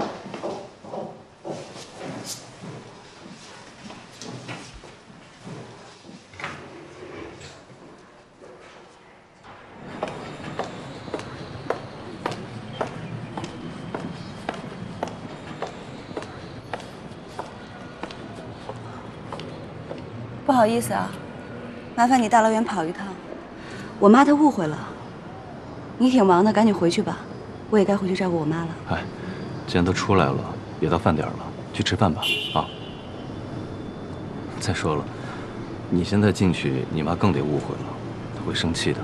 走吧，吃饭去。你找一帮人去我那儿喝酒的事儿，我都知道了。哦，嗨，我那帮哥们儿啊，都好喝酒。再说了，去哪喝不是喝，干嘛不把酒钱花在朋友那儿，是吧？我不喜欢这样，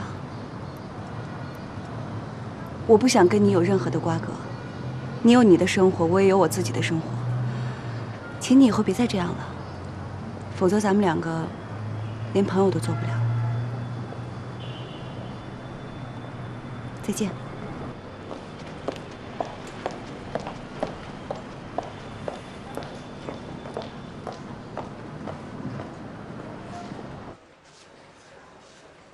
哎，咋那么快就回来了哇？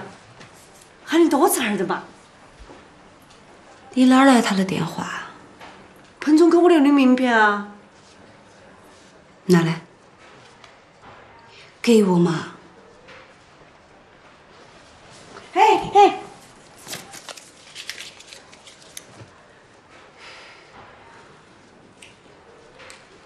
以后我的事你不要管哈。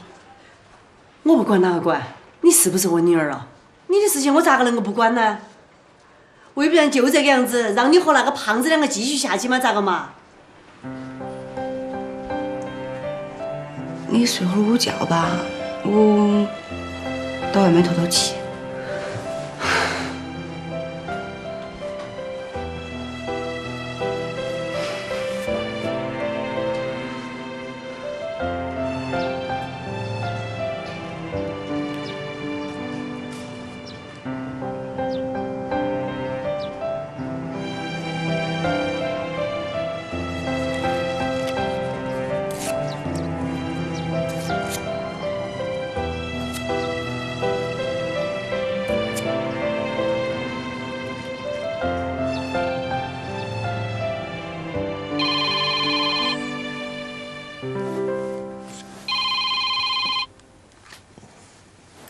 喂，老彭啊，你让我来这儿喝酒，还非得找那个娜娜什么的买酒，人也不在呀。哎呀，没事，你们该怎么喝怎么喝呗。啊，我都睡了。嗯。谁呀？老刘叫我出去喝酒。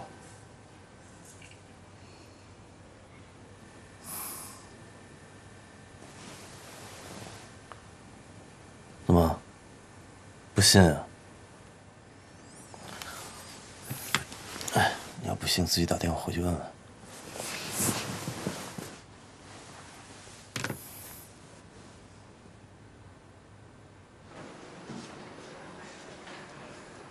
阿姨，好点没有？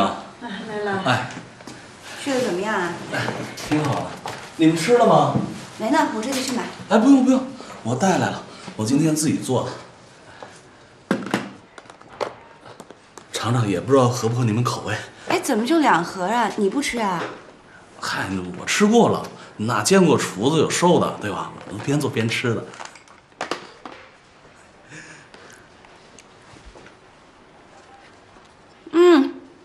真好吃。嗨，我随便做呢。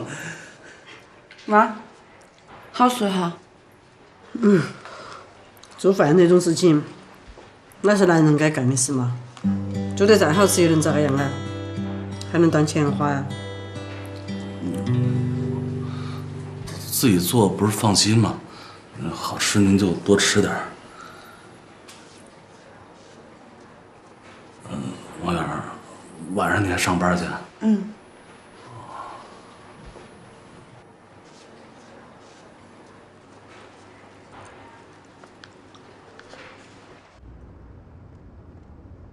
哎，胖子，你认识彭总不？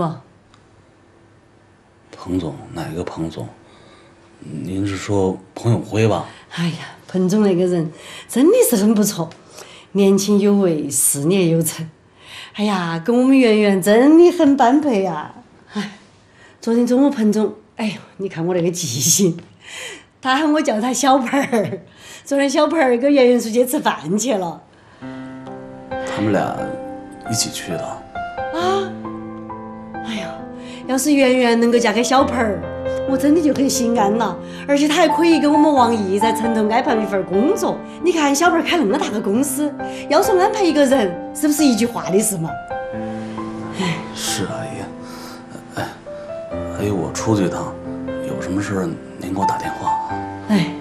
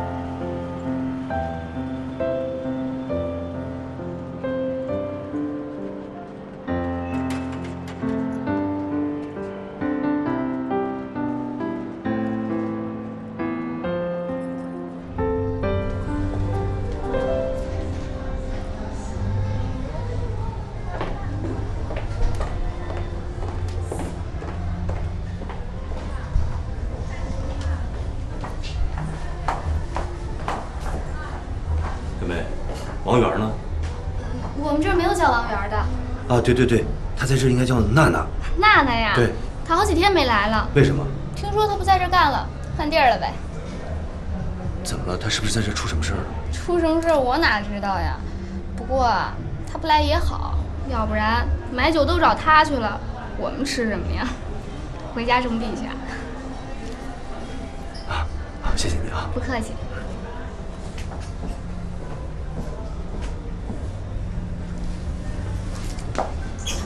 出来吧，人都走了。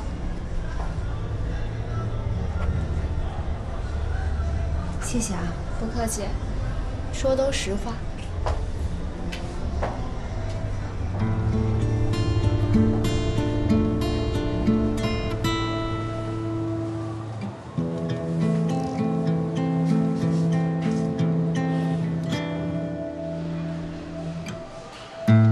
好，再见啊，再见。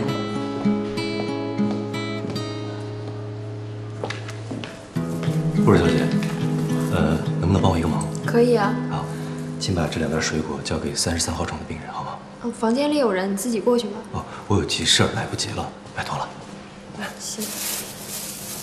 还有，你不用告诉他是谁送的水果，好吗？行，我知道了。好，谢谢。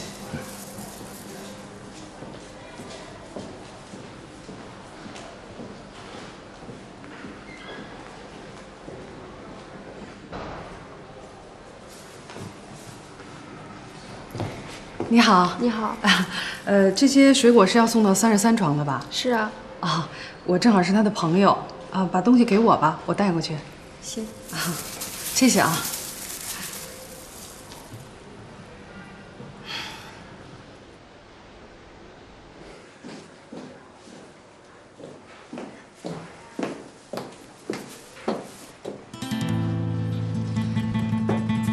这是刚才彭永辉背着我给你送来的东西。看来我这个老婆真是没用了。行吧，以后你们俩爱怎么样就怎么样吧，反正我已经对他绝望了。哎，他是哪个？他是彭永辉的老婆。你现在相信了吧？你是真的要逼我去当第三者吗？王源，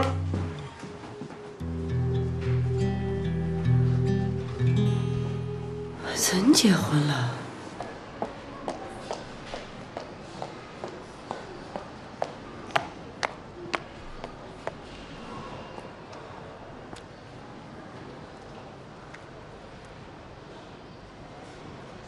彭永辉，你是不是有病啊？你凭什么给我妈送东西啊？我跟你说了多少回了，不让你给她送东西，你为什么就不听呢？你到底让我怎么做才行呢？王源，你别生气，我真的没想到找人去买酒，反倒把你的工作给弄没了。我只是想表示一下我的心意。我现在特别内疚，真的。我用不着你愧疚，我更用不着你来同情我。你听好了，彭永辉，以后不要再跟我联系了。我们以后连朋友都不是了，听清楚，连朋友都不是了。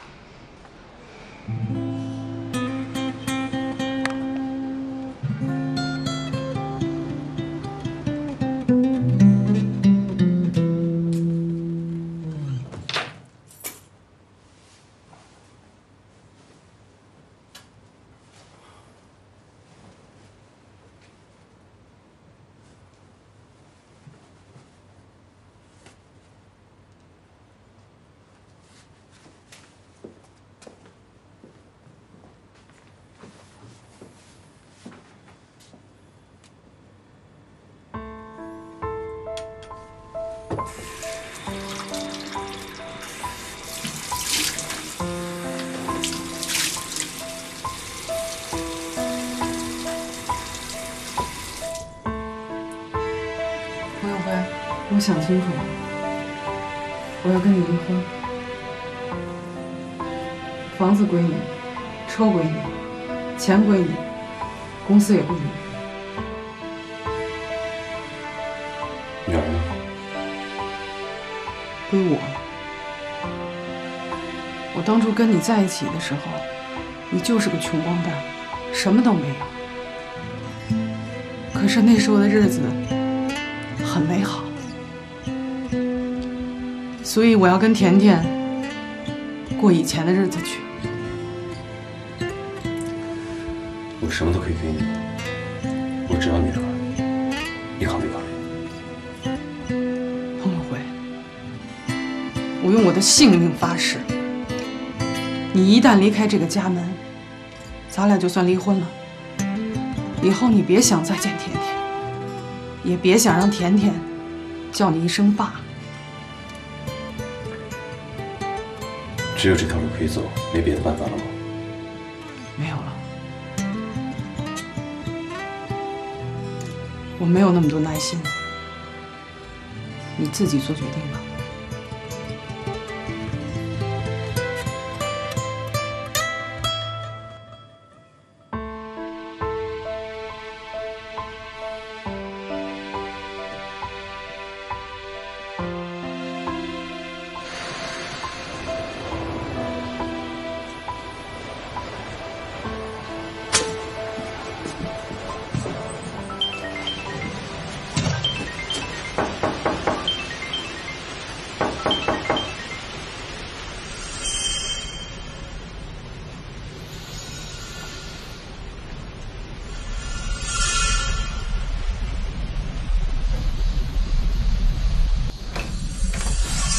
干嘛呢？不电话怎么不接啊？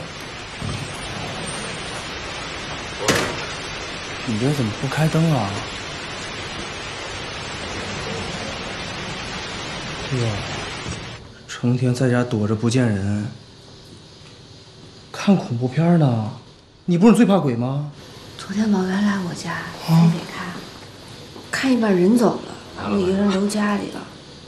我一晚上都没敢上厕所，干脆接着看。不是你家怎么连水都没有啊？恐怖片当饭吃啊？宿泊客を当たってみるわ。それから電波ジャックの可能性ね。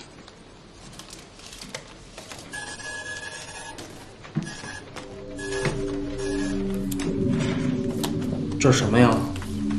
哎，你赶紧放回去，放冰箱里安全，快快！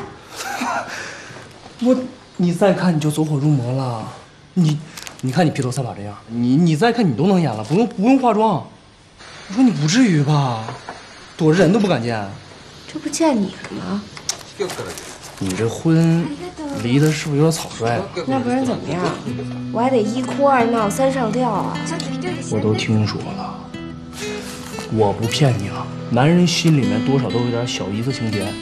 你就说现在这女孩，出生都是80年代的，对吧？独生子女，所以男人的目光不由自主的要转向你们周边的闺蜜，这是小姨子情节的变种。瞧把你明白的，就跟你多懂。你这婚离了，感觉怎么样？挺好的。哎呦，真挺好啊！真的，我都不知道当初自己干嘛非得结婚，就为了让我爸我妈高兴。我以前觉得婚姻挺简单的，就是2个人搭伙一起过日子，一起吃饭，说说话，偶尔吵吵闹闹。可后来发现婚一结，2人连话都没有了，冰凉冰凉的，怎么想怎么难受。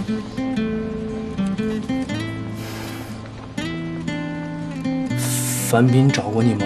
离婚以后，樊斌给我打的电话，比这些年加起来还多。说什么呀？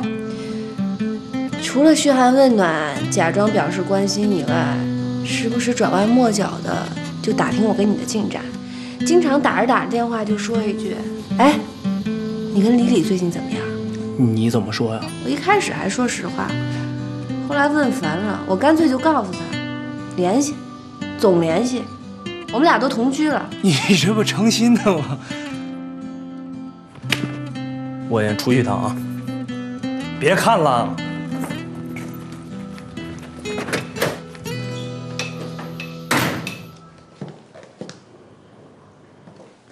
哎，彭总没来呀？没来。哎呀，那我这资料怎么办呢？我看门开着，你自己送进去吧。那好吧。